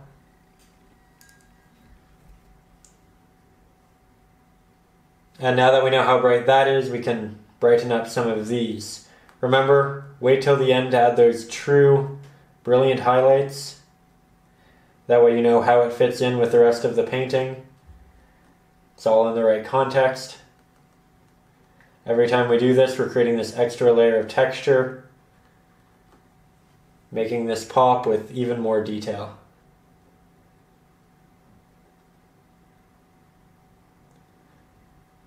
There we go.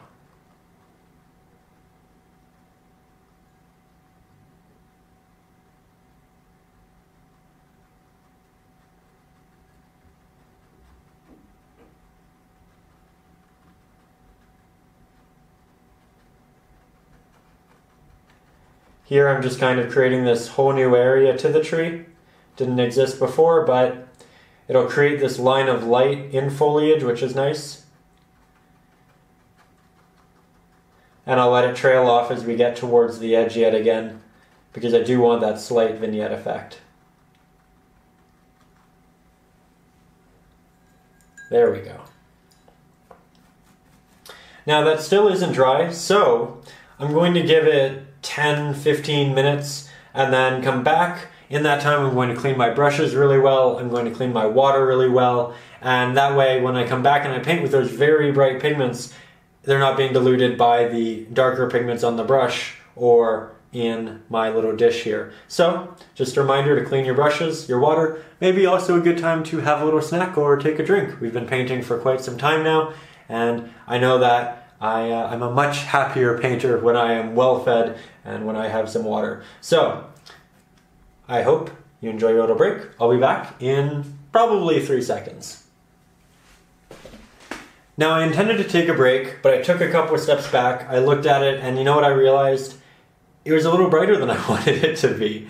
So I'm going to show you a little trick. I'm going to take my larger square-headed brush, add a lot of water to it, move some Mars Black, hint of titanium white, out into a new spot on my palette. I'm going to add a lot of water to this until the point where it's almost like watercolor, not acrylic.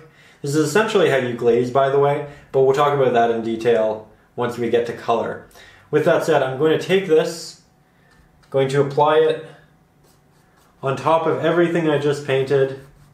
It's going to make it all look slightly darker, as you can see, but it's keeping most of that detail in there. If it's taking any detail out, it's just because the paint was still wet.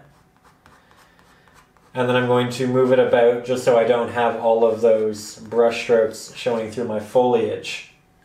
Now it'll be a slightly different color right here than throughout the rest, and that's just because the pigments are a slightly different color when they're wet versus when they're dry. When Mars Black and Titanium White are mixed and they're wet, they make a little bit more of a warmer color. When they dry, they're a little bit more cool. So it's just something to consider. But I'm just applying this a little bit over all of this. If you apply too much, you can just take it off with your hand, very simply. It definitely dulled a lot of it, and now I have another chance to go back in and build those highlights, but less bright than they were before. So it just gives me another shot, and it's a really fantastic thing to do while you're working with these values, because you know, if you're not entirely happy, it's a pretty easy fix. You can make an area darker or lighter very simply without repainting every piece of it, right? We just did a wash and now I'm going back in and I'm doing a couple of touch-ups, but it's not half the work it would be if we had to repaint every little piece on top of every little piece. It's just little touch-ups, little highlights here and there. There we go. This is looking much better. I like it. It's a little bit more dramatic. It draws the eye more towards the center of the painting, and now I don't fear that this tree is going to take attention away from the waterfall, where before it was a little bright and I think it did run that risk. There we go. But now I'm going to actually let this dry 10 to 15 minutes, clean everything, and then I'll be right back. So I let my waterfall dry completely to the touch, and now I can come back in with some clean brushes, clean water, and create some really nice highlights and details. So I'm going to do this with the smaller round-headed brush. I'm going to take some titanium white, move that out to a nice clean spot on my palette, take a hint, and I do mean just a hint of Mars Black if I have extra. I kind of put it off to the side, and then I'll mix these two together to make some nice bright gray. From there, I'm going to head to the top of my waterfall, line that top edge with little strokes, and then I'm going to have it start coming down. And I'm going to do this with lots of little taps and applications. That way it looks like the water is separating, coming together, forming streams. Maybe it's hitting a rock here or there. And I just want it to be nice and inconsistent. And if you look at it right now, it really isn't the brightest of grays, but we need it to be very bright in the end. Right now we're just building it up. We're going to do a couple of layers with it, and we're just going to take it slow. This is the centerpiece to our painting, and we want to make sure we give it lots of care and attention. So you can see that I'm leaving lots of little openings in here. Then I'm going to come back up to the top, find some areas I want to be more highlighted than others, go over them a second or third time, come back down, and continue that process. And I'm slowly going to make my way down. As I do each time, my paint will dissipate on my brush, it'll become more transparent, and we'll get a darker application down here at the bottom because it is becoming more transparent, and you can see the dark gray showing through, which is good. We want it to be a little bit darker, but we still want it to be fairly bright relative to everything else. So this is just something we're going to go back and do a couple of times here. Again, I'm making lots of little strokes. I'm not doing long continuous strokes. You can do that for some waterfalls, but that's not the look I'm going for in this one. I want this one to look a little more choppy. I think it'll make it nice and interesting.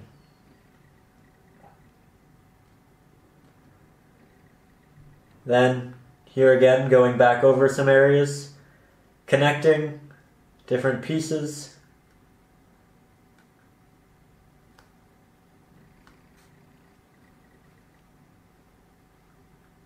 There we go.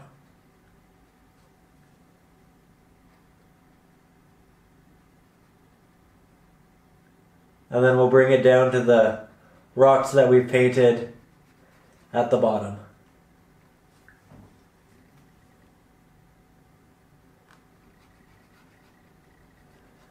Leave a nice little opening in there. And I'll also make sure that the water isn't falling straight down, but it's kind of being launched a little bit.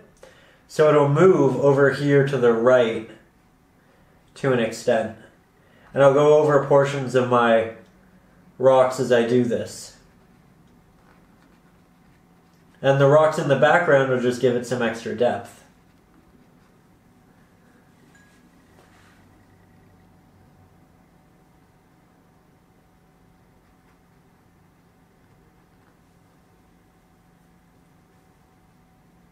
See how it slowly, and I do mean slowly, builds up into a subject, into the waterfall.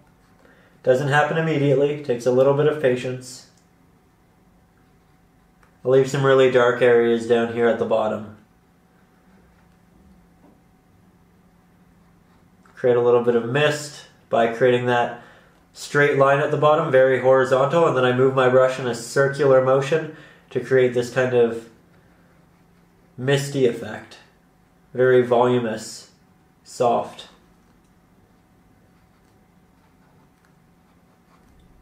There we go. Now I'll take some more titanium white, make an even brighter mixture. This will probably be the brightest mixture we have on the entire painting. I come up to the top. I again redo that top strip. And then I start moving some of that paint downwards. I don't want to blend it too much, otherwise it will get progressively less and less bright, because the more you thin it, the more you see the darker pigments underneath. So instead I'll just come back in a couple of times with brand new pigment and brighten it that way. Still leaving some darker areas up there.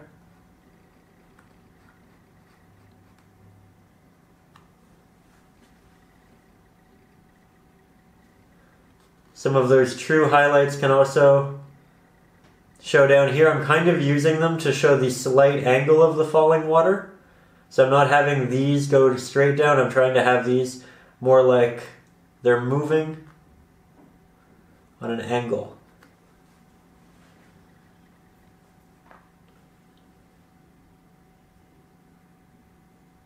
There we go.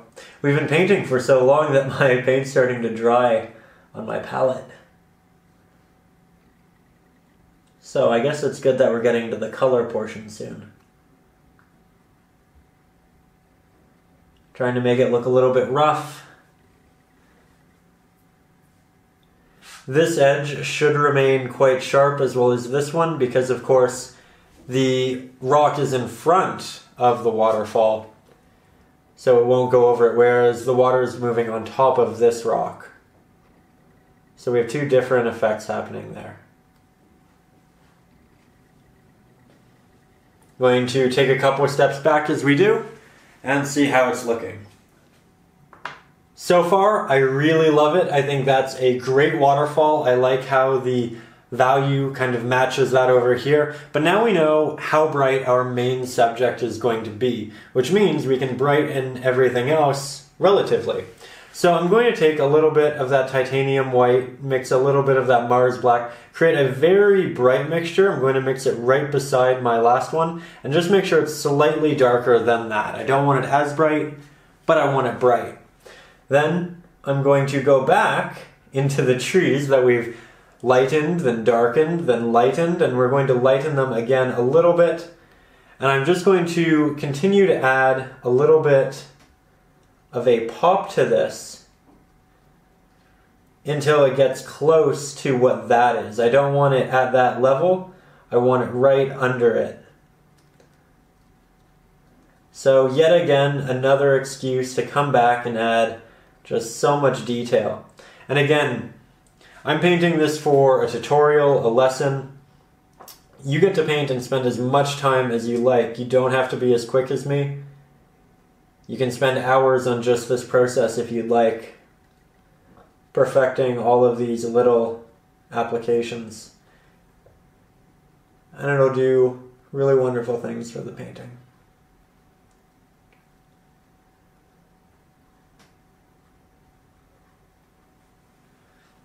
There we go. I'm also going to do the same over on this one as well, but only on the right hand side that's closest to the highlights and to the light source.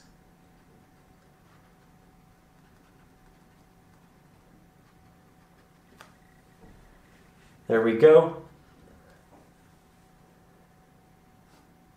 Going to brighten portions of these branches a little bit.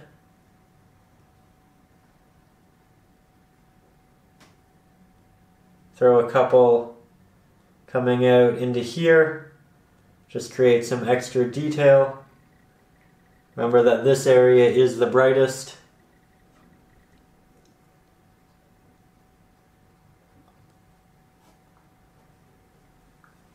There we go.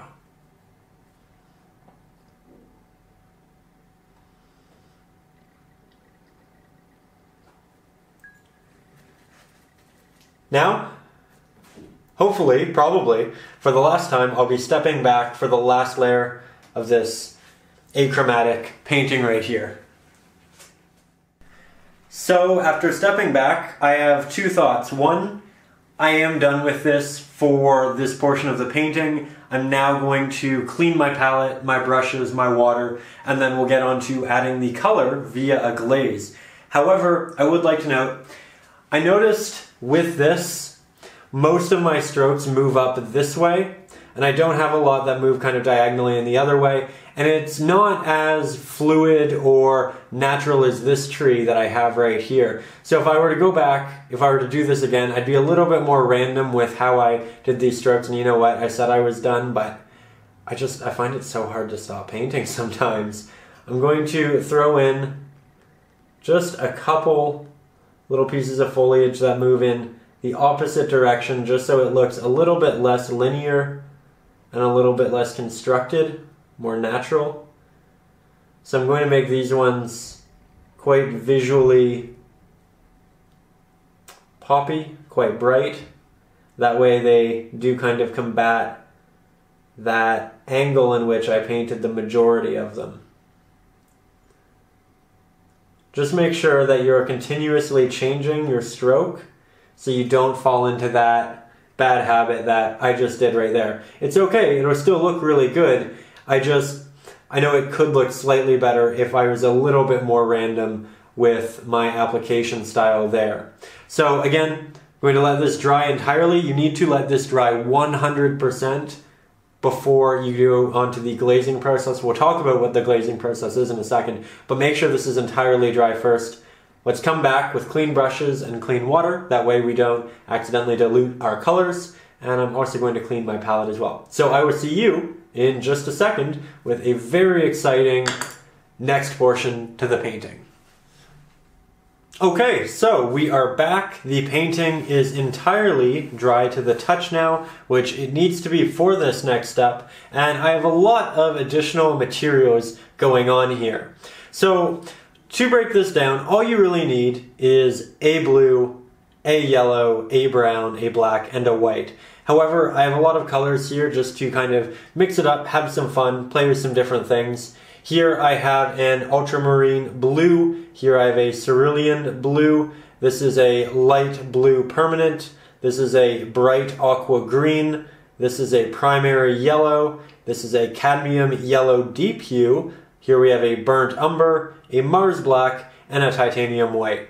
We're going to use these colors to paint this, but we're going to do so with very thin layers, and we're going to create what is called a glaze. It's a thin layer of paint that's layered on top of a previous layer of paint that adds a hue, a color, but doesn't disrupt the line work or the values. So the goal here is to add on very thin layers on top of one another, but to retain all of the difference in value that we've just painted. And we thin our paint by using water. You can do so by using mediums and different things as well. However, I found water works really well, and it's such a great medium to work with because it's something that we work with in painting all the time anyway, so the more practice you can get with it, the better you'll get at most everything with it. So that's essentially what we're doing here. Now I'm going to begin with my larger square-headed brush. Again, this is 2 centimeters wide, and I'm going to use this because it has a large surface area and we can cover a lot of painting with it. So I begin by making my brush fairly wet. Then I take a color that I'm going to want. I'm going to start in the background as I generally do. And I'm going to start with a bit of a light blue permanent. You could use a primary blue with some titanium white. I'm also going to grab a hint of my cerulean blue, and I'm going to mix those two together. Then, going to get a lot of water, mix that up, and now you can see the consistency is more of watercolor than it is acrylic paint. So, I'm going to take this, and I'm going to apply it right on top of our background here. Very, very simply. And now you can see we have a thin coating of blue. And we can slowly build this up as it begins to dry and add on all of these additional colors.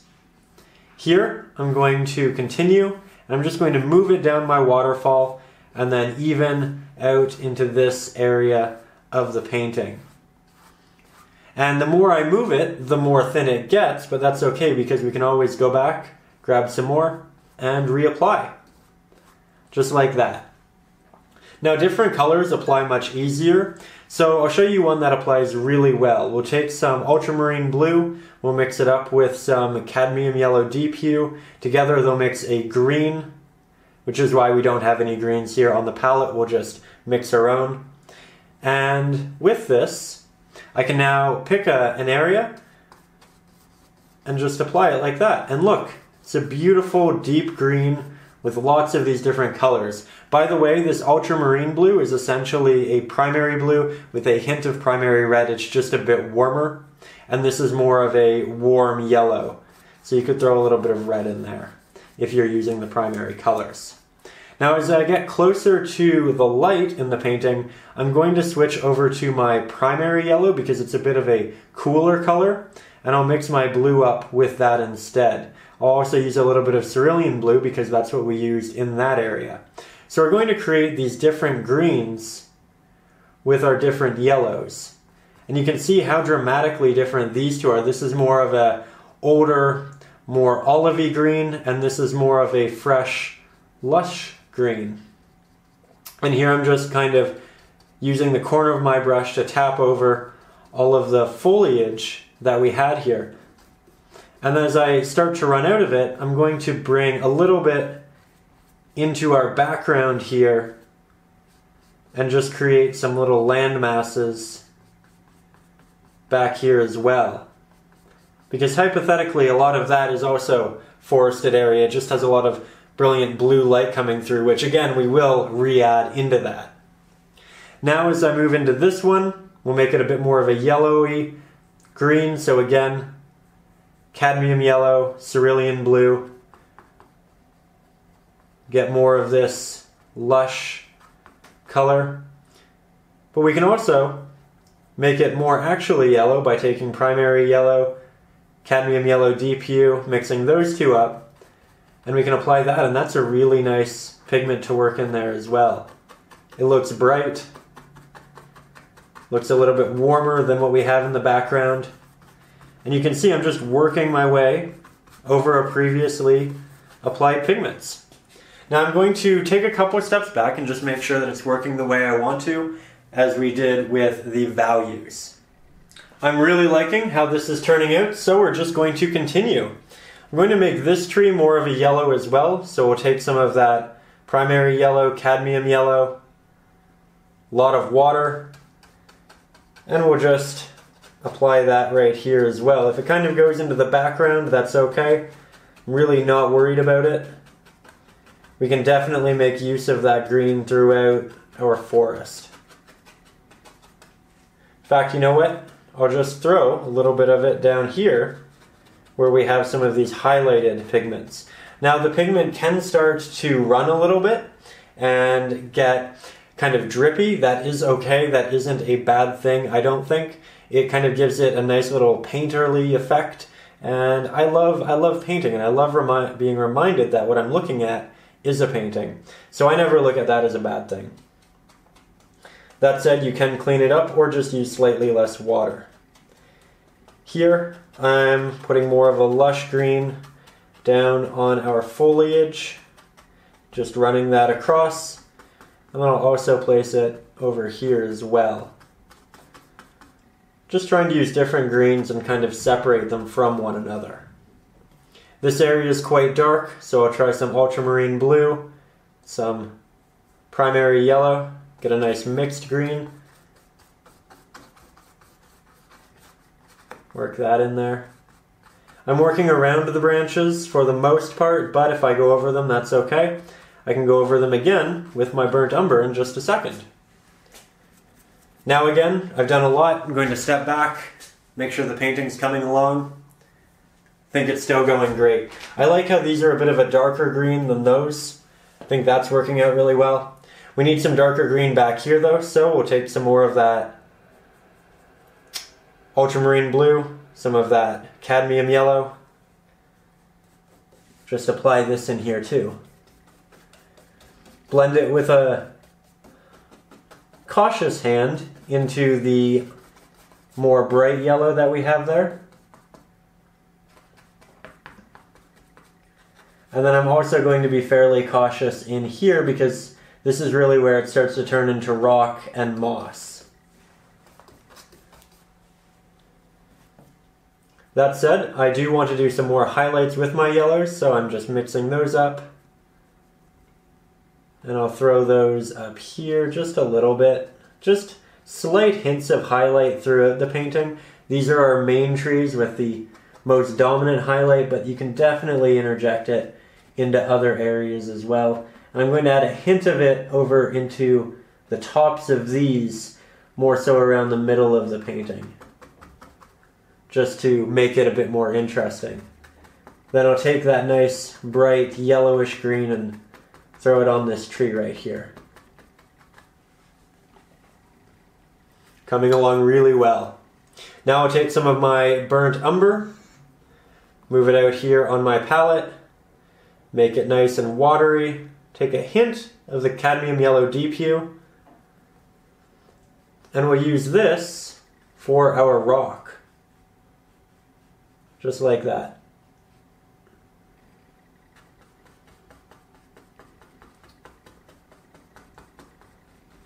We can blend this into the greens as well, should we want to.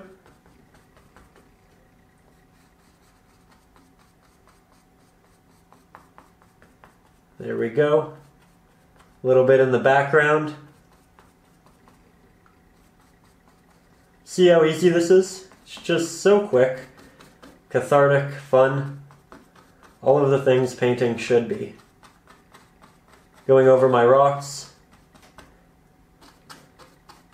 If I go over a little bit of the water, that's okay, but I do want to be semi-careful, and if I go over it, I can just use my finger and take that off. Now I'm going to take a couple of steps back again. Just make sure it's progressing the way we want. And in the process, as I'm standing up, I'm of course continuing to paint because it's just so hard to stop.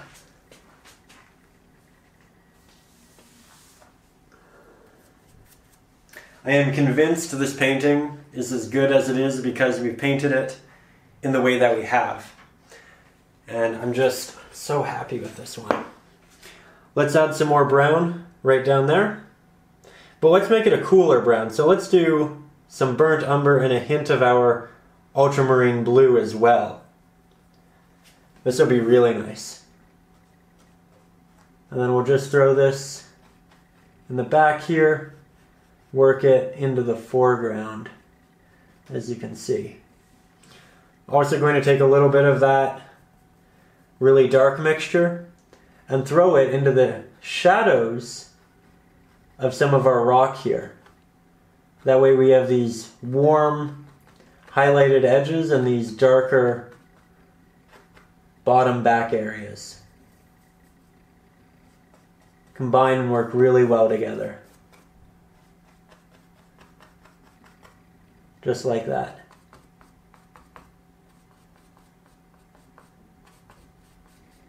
Create a little bit more of that green up here. Really accentuate the blue that we have and we will add. And then of course I also need some of this darker blue brown mixture down in the rock.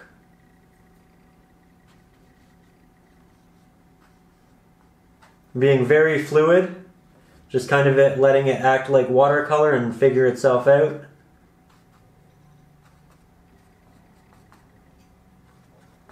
There we go.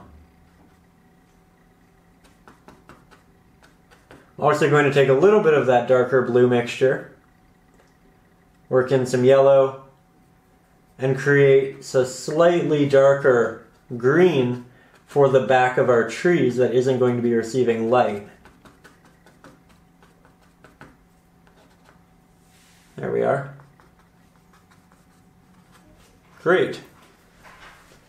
So now I'm going to continue by adding a little bit of teal down into this water, and I'm going to use my bright aqua green that I have right here, but you can use a little bit of blue with a little bit of yellow as well. Use much less yellow and it'll kind of be that nice teal color. And I'm going to throw that right down here, and it's going to give us yet another almost green in our painting and help us continue to kind of diversify here. Then I'm going to take a bit more of my light blue permanent, a hint of my cerulean blue, and I'm going to do a little bit more of the water. The water shouldn't be a pure blue because it's going to be a reflection of all of the colors that are happening around it. So a lot of these greens, but it should definitely have hints of blue because we do have that up here at the top of the painting. So I'm just taking a combination of those two and I'm working that over my water. I'm going over the darker areas of the steps as well because they're going to have a lot of that reflected color and they're probably fairly wet. So it's all playing a role, and that's why all of the colors are amalgamating in the ways that they are. We can take hints of this and work it up our waterfall, but we don't want much of it because our waterfall is going to be rushing, and so it's going to be much more close to white than it is anything else. That said, if you add a little too much, don't worry. Just add a lot of water on your brush, kind of go from the top, and you can almost peel it off like that. And now it just has those slight hints, but it's not too dramatic. I'm also going to take a hint of this blue, this darker blue, and I'm going to work that along the edges here for my shadows. So all of these little details are just building into our painting. I'm also going to use it to kind of reinvigorate some of these ledges that we have. Peel off a little bit of that paint, like that. I'm standing at this point because I really want there to be a lot of fluid motion in the painting, and I don't want it to be stagnant, and I want to be able to kind of jump around and see it as a whole. Here it's starting to drip a little bit, which I do like. It is giving it that nice paint effect. But we're just about coming to a close. I am going to take a little bit more burnt umber, a little bit more of that cadmium yellow deep hue, and work it into the bark of our trees, give that really nice warm look like that. And I'm just using the edge of this larger brush. We could switch to the smaller one, but again, I'm okay if the colors bleed out a little bit and we get something a little more interesting, because that's really what it is at this point. It's just much more interesting. There we go. Trying to keep it nice and loose. And if you find that some things get a little bit too dark in this process, you can always take a little bit of titanium white, mix it into your pigment, and then actually paint areas. So here you can see I'm redefining my rocks because now the pigment isn't as thin and I can kind of go back to that actual painting process. It's kind of neat. So here I'm just warming this up a little bit. We have a lot of cool colors in the painting, and I don't think it would harm it to incorporate a little bit more warm back in there. Oh, there we go.